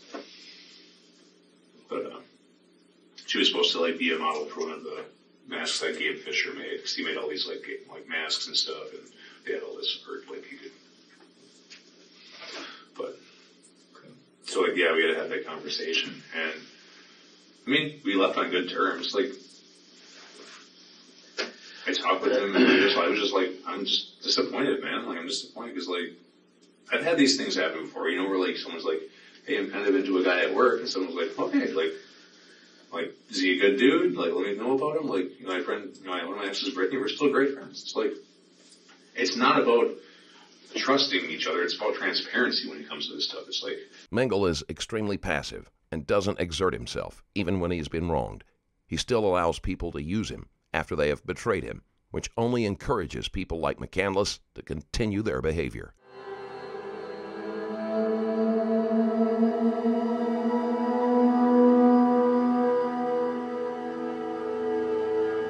If you're transparent with me, I don't mind. You know, and then like I turned out to be a dick. I found her like 3 months later on October, like I was skateboarding, like I decided to dress as Marty McFly from Back to the Future, skateboarding over the bridge by Phoenix Park. And she's down by the river, puking in the river with a broken ankle. And I'm like, what are you doing down here, Britt? Well, I got in an argument with my boyfriend. I sprained my ankle trying to get back up because I'm too drunk. All right. So I put her on my shoulder and took her up to Stone Strip. Well, every time I tried to go outside and call a cab, she'd get more drunk. She'd order another beer. So I was like, no, we're going back to your house. She lived over by 5th in the weird, like, bar, porn shop, hospital area. Okay, yep. So I carried her all the way over there, bandaged her ankle up, put her to bed. She's like, why are you doing this? I'm like, I'm just not a fucking human being, man. Like, stop being an idiot, though. Like, what are you doing down by the river when you're hammered? You know how you can drown every year? Yeah. Did she ever say why she's down by the river? Yeah, they were arguing. They wanted a private place to argue. I'm like, you got drunk and decided to privately argue by the water. I'm like, I was like, you just don't have the greatest taste in women, man. You pick people that are like, just not. I'm like, because I think it's just normal people are boring to me. I like interesting people, but they all end up being a little off their rockers. What attracted you to Ezra? She was just a very artistic person. Like, the way, like, we had like, a lot of similar taste in music, a lot of similar taste in art, literature, just like, I don't know, she was always like, some of this stuff was like, kind of rad. Like, her and John and me were all into like vulture culture kind of stuff. Like, you know, you find some like random bones and stuff in the woods, as long as it's not illegal, you know, like, there's certain birds of prey and stuff like that you're not allowed to take, certain things like bears and whatnot, you have to, like, you can't just take an eagle head home with you, you know. Mm-hmm. But, you know, the boiling down the skulls and then, like, getting them all, like, repositioned and stuff. I mean, that's what's kind of cool to me, like, you know. But, yeah, like, it was always just, like, the on-the-fly wanderlust, kind of, like, well, let's just go do this. Let's just go to the Milwaukee Museum. Let's just go to here. Let's go, you know, it's like, I like that, because a lot of my life has been sedentary in Eau Claire as of late, and it's like, I do miss just going and having a partner in crime. Like, she used to have like a Cards Against Humanity card in her car that said, doing crimes. It's like, that was like sitting in her ashtray thing. Cause like, she was like my partner in crime. We just go off and do nonsensical things. Like, you want to just drive to like, you know, someplace outside Stanley and just like, hang out in the park and blow bubbles. Just buy a bunch of bubble necks and just be like two idiots in the front. Yeah, sure, why not? You know, like, just nonsense, like, break the monotony. But, I don't know, at some point, I just didn't know who I was dating anymore, you know? Because it started, like Alex had said, like Zink had said, you know? A lot of this stuff doesn't add up, dude. Like, some of the stuff she's saying, it's like, she's got skydiving lessons from this time, she's living with Hagen, she's doing this, she's doing that. And he's like, try to throw that all into, like, the lifespan that she's had. You know, it doesn't fit, man.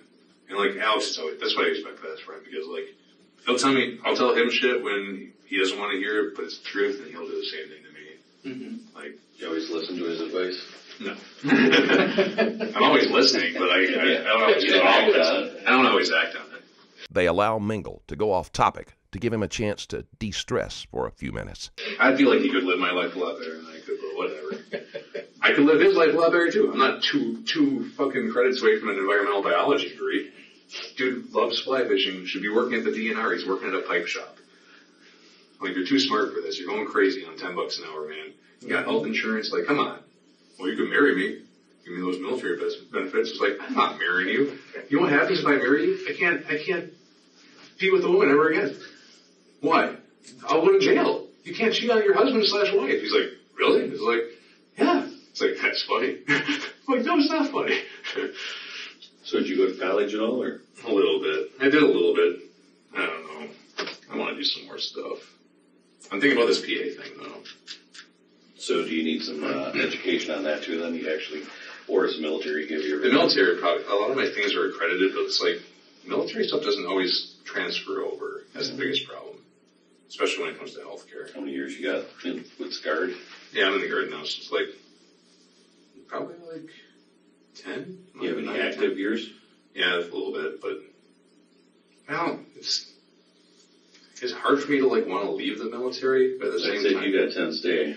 7, 8, and I didn't. I wish I did. They screwed up, you know, you know, if you know anybody that's still in, but they messed with the retirement stuff. Did they? They changed it to, like, this profit, like, so now you pay in, and it's like a 401k pretty much. So, like, they match a certain amount. Before, it was like the legacy plan, they call it. It's like, you know, you do 20, you get so much. Whatever your rank was. Yeah.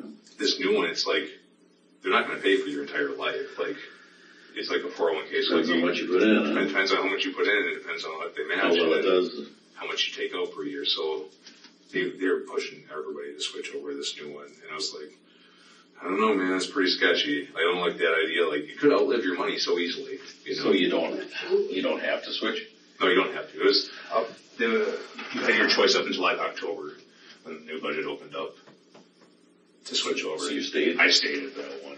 Because like they were pushing it so hard, and I was telling like, it's a trap, dudes. Don't do it. It's a trap. looks so lucrative. Yeah, why would they be asking us to do it? They're going to save so much money. So rank are you now? I've been moving around now. I was a sergeant, was sitting in a staff position.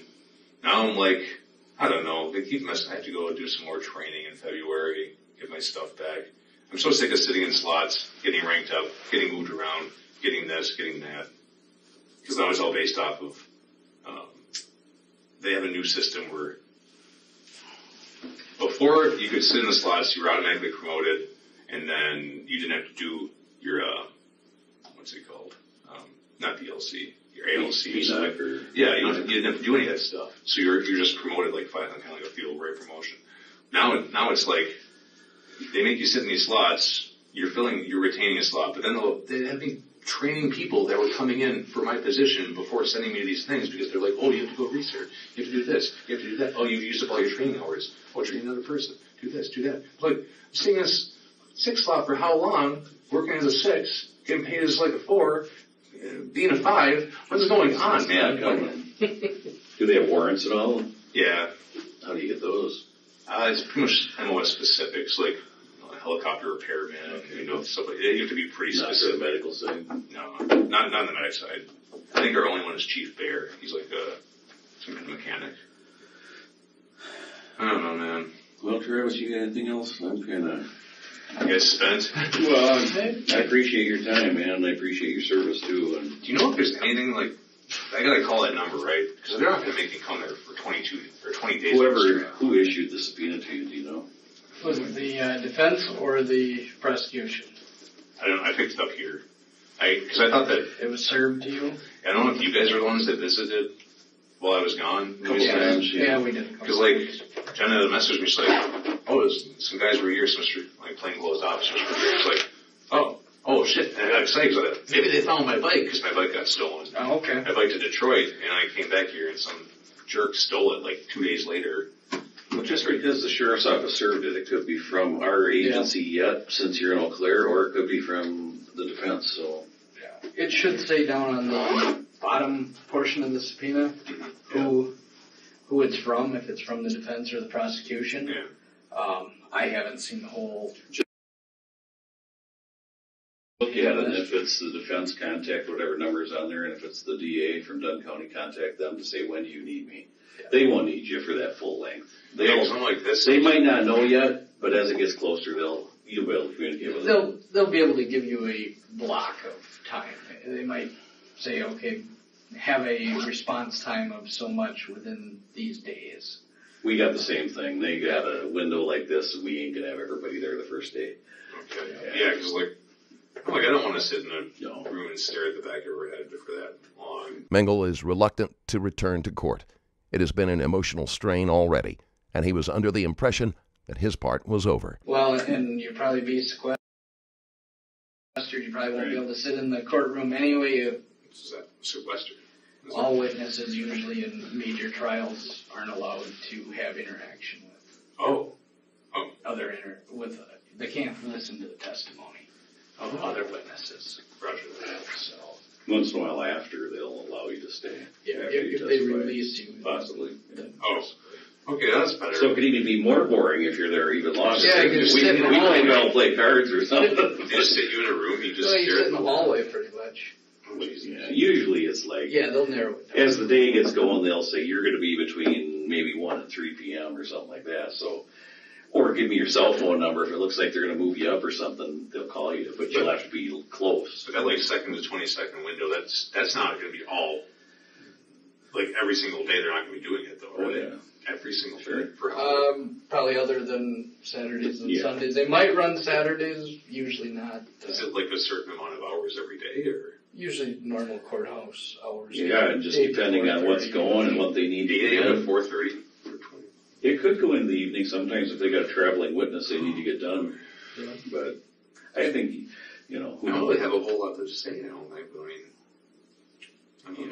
I don't know. There's a lot of things that can go on between now and then, but absolutely. Those photos I raised, these were of particular concern because we didn't know who wrote Life Starts Now, but you did that. Yeah, I wrote the Life Starts Now. And that was all based on the conversation that she had with her father, Joe. Yeah. Okay. What was his real impetus there? Why would he think life starts now? Because she hasn't proven life starts at any moment. I think he's just trying to pump up his kid. Yeah, he took on the responsibility of raising her. Right. Rosie had split up with her, because I saw her biological father at the court hearing, like, I heard some whispers from her side of the family, like, oh, that's her real dad. She's under the, I don't know if people just lie to her or what, but, like, she's under the impression that her real dad is, like, somewhere down south, like, as a traveling artist, and he's just, like, this cranked out dude who looked like a junkie drug dude. So I see him, he comes in all disheveled, dirty, messy clothes, possibly track marks or just scratch marks on his arms. And I'm like, oh, like, Jesus Christ, have people been lying to this girl since she's been born? Because, like, she thinks he's, like, this traveling artist, and he actually lives in the same town. And no one, like, what is wrong with these people, I guess we never really totally touched on it. Has she ever had any discussion with you about what happened out there? Not really. That's like one of the things, like, when I first went into the psych ward to visit her, we didn't talk about much besides, like, art and things and music and whatnot. And she never really talked about it much inside the letters or anything either. Okay. She just kind of talked about, like, these aspirations of, like, how life's going to be and this and that. And, like, even Allison Kestrel, like, she's one of the girls she used to date John for a little while. She keeps randomly talking to me about it, like, oh, I'm going to go visit her, and I've been Skype, I was in a Skype call with her, and this and that. And I was like, I know you want to talk to me about this, because I'm, like, the closest one involved, but, like, I don't want to talk about it all that often. She's like, well, yeah, and she wrote me this letter, and it's really hard to respond, and I'm like, yeah, I know it's really hard to respond, because you don't know what to say. Like, well, she thinks she's coming home in April. And I was like, I know. I would try to read some of this stuff, and it's like, I can't relate, or I can't talk to you about this, because I don't know what's going on in your head. I don't know what kind of drugs they have you on. I don't know what kind of mental state. Like, she's been reading a lot of, like, philosophy, or not philosophy, like, spiritual things, I think, now, and, like, at least that's what Allison had said. And I was like, I even reached out to John recently. He was going through AA, and, well, he reached out to me first. He's like, hey, I gotta, like, my sponsor says I have to make, like, these preparations, and stuff. It's part of, like, my process. And I was like, all right.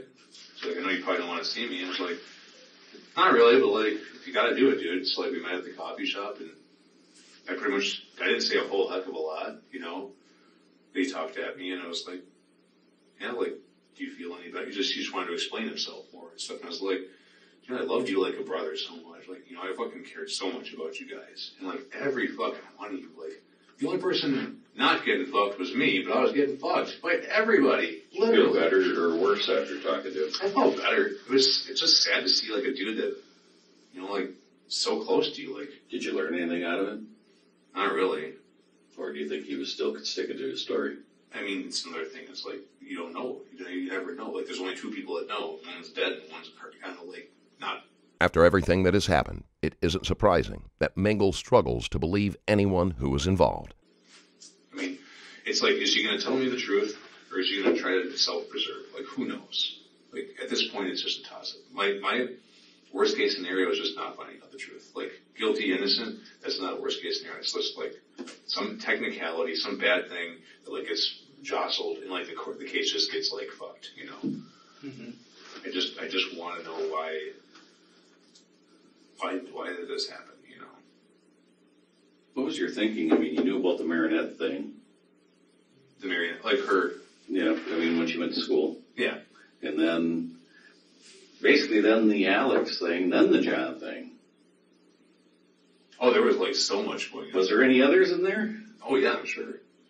And any that you're specifically aware of, though, or? For assaults, you mean? Yeah. Any names? I don't know any names. I know that I know the neighbor of Joe is one of the accused. I can't think of what his name is. But that was some years ago? Same neighbor. Like, he still lives across the street, apparently. But years ago, though, or when did yeah, this was apparently years ago. Apparently, when one of the nights when she was over at Joe's, she had called. That was one of the times she called me on the phone. She's like, downstairs watching Netflix. She's like, yeah, I just feel really uncomfortable. Can I just talk with you? I was like, I'm kind of tired, actually. Can I just go to bed? And she's like, well, the neighbor's over, and I just feel, like, really off. And I was like, Okay. All right. Like, Jesus Christ, I'm sick of being the good guy. Yeah. But, you know, like, there was some cousin, I don't know what the teacher's name was, but it was a teacher, and I guess she would hang out in his room after school quite a bit. She painted a mural. I'm not sure she painted a mural. But nothing like the last couple of years where we haven't filled the dots other than Alex and John, potentially. Alex, John, maybe Hagen's brother, but like I said, like, she said that Hagen was pretty shitty to her too. Like, I hung out with Hagen. He's not so bad. Like, we randomly ran into each other at a biking event. And it was just like, you doing okay, man? He's like, yeah, how are you? He was like, I'm not the greatest, you know, and we chit-chatted. And he's out, like, we run into each other every once in a while, because I bike up towards Altoona by the fire station, because that's where FedEx is. And every once in a while, I come down that hill at that intersection where you're going to cross to go by Banbury and stuff. I'll run into Hagen there, and we'll just be like, hey, you want to go for a sprint? Yeah, I'm going to sprint around town a little bit. And he's just he's an odd duck too, but a good dude. It's like, I just don't know who to trust in these things. It's like, this has really messed with my ability to, like, look at, you know, for a while there was like, law enforcement's freaking me out, man. I don't know if I can trust them. I'm not a suspect. They put, like, looking for bikers in the paper. What the heck? Then they show up for DNA. Okay. Like, I'm trying to be as transparent as possible, you know? And I got John stuff, like him lying to me. I got, you know, all this. It's like, oh my God, I'm going insane. I just want this to, like, make sense, you know? So that's why I started writing stuff down. Like, I'll use exact dates and the things that I know that are solid to try to make some sense of this. Well, then it raises even more questions, because you're like, holy shit, like, that could have maybe not been my baby. Wow, that's really convenient, because if it was if she was that far along, I might have been in California. Like, Once you start questioning the things you were told, the more discrepancies you may start to discover. When Mengel went back over his time with McCandless, he was startled to discover how much of their relationship may have been a lie. what is going on? Like, it's like you want to know, but the more you dig, the more asinine and, like, the more convoluted. It's like those people that put the crazy string things on their walls, you know? Was there a possibility of doing DNA back then? I mean, I probably could have, but, like, you guys didn't discuss it. We didn't discuss anything. Pretty much just went with At that point, you were kind of convinced that it was yours, right? Yeah, I was completely convinced. And, like, it just didn't seem like it was a subject. Like, she just, you know, she wanted it taken care of, but, like, also at the same time, yeah, like, I don't know. That's what irritated me. It was like, after the fact, she made it sound like I wanted to keep it so bad, but I just didn't know how to talk to you about it. It was like, that is bullshit. Like, you can't just do this after the fact, because you never talked to me. You never said you wanted anything. She's like, well, I just didn't know if you wanted to be with me, like, that long. I was like, then talk to me. Then why didn't you talk to me? You know, like, this is, you know, I don't know. Do you have a current phone number for John or Wade? Do you know where he's at right now? John, Hanson? Hanson? Aaron, not Rogers. One of my coworkers in the cities. Grant the cop's texting me too. He's one of my soldiers. His name has changed in my phone. Is that like your bike serial number on yours? This? Yeah. I think it's an electrical thing. One of my friends made this. John's is somewhere at a coffee shop. I mean, I don't know. I try to, like, we've been cordial. Like, we hang outside once in a while. Like, if I'm at Racy's still, because, like, now that Jeremy sold the place, I don't mind going back there as much, because I just did not get along with the old owner. He was kind of, I don't know, there was some weird stuff going on with that guy and his staff I didn't abide by. How long ago did that change hands? Maybe a month and a half, 2 months. Zach Olmstead from the Jam, like, Lismore kind of thing about it out. Okay. But, I mean, Jeremy's mom was, like, struggling with cancer, so I think they're going to move and do some stuff. But, no, like, I started going back, and every once in a while I see John outside, and it's like we try to pretend like, you know, things fine, but, like, you can still feel, like, the tension. Yeah. It's like, how have you been? Until you're going to pass it, it's there. How's Warren? Warren's good. He's a good kid. He's like better than me. Better than I could ever be. And it's like, well, I just have to try too hard, huh? He's just like, fuck you too, man. So I'm like, well, I don't know, man. Like, it's hard to, like, because we used to have such a great rapport. You know, like, we were like, him and Josh that I went to the Redwoods with, they weren't getting along for the longest time, because Josh found out he was messing around with his sister, and he was pissed off about it because he didn't like the way John treated women. You know, he's like, I don't like the way my sister's not emotionally stable, so like you shouldn't mess around with her. So they got in a big argument, and before I had gone to research, we played D&D together. I created an entire campaign, spent like hundreds of dollars, spent 80 plus 90 some hours like writing this stuff up, getting it ready, so I could forcibly get them to be in a room together and hang out and just play in a world where all this shit didn't happen. Because they talked to, like, they almost died in Spain together. You know, like, they used to be best friends. And it hurt me to see their relationship fall apart. Yeah. You know? Yeah. That's tough. And then just come back to all that stuff. I was like, I can't believe, like, John, like, what the hell, man? I fucking love you guys.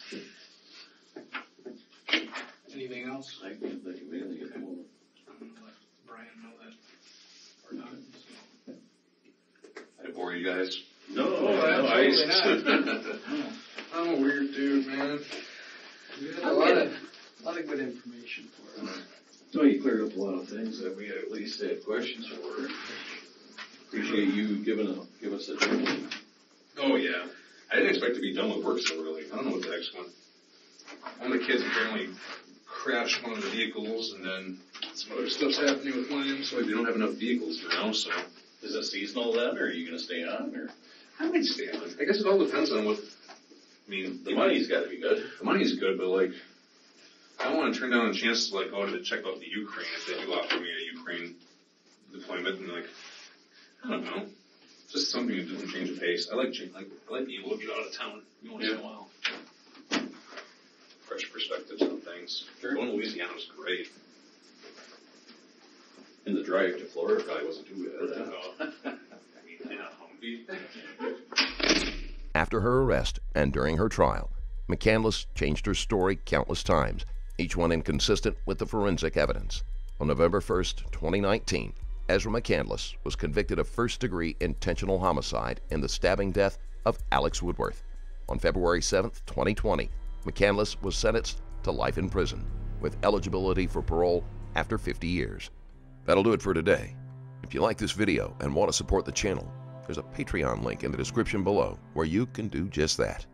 Thank you for watching, and stay safe.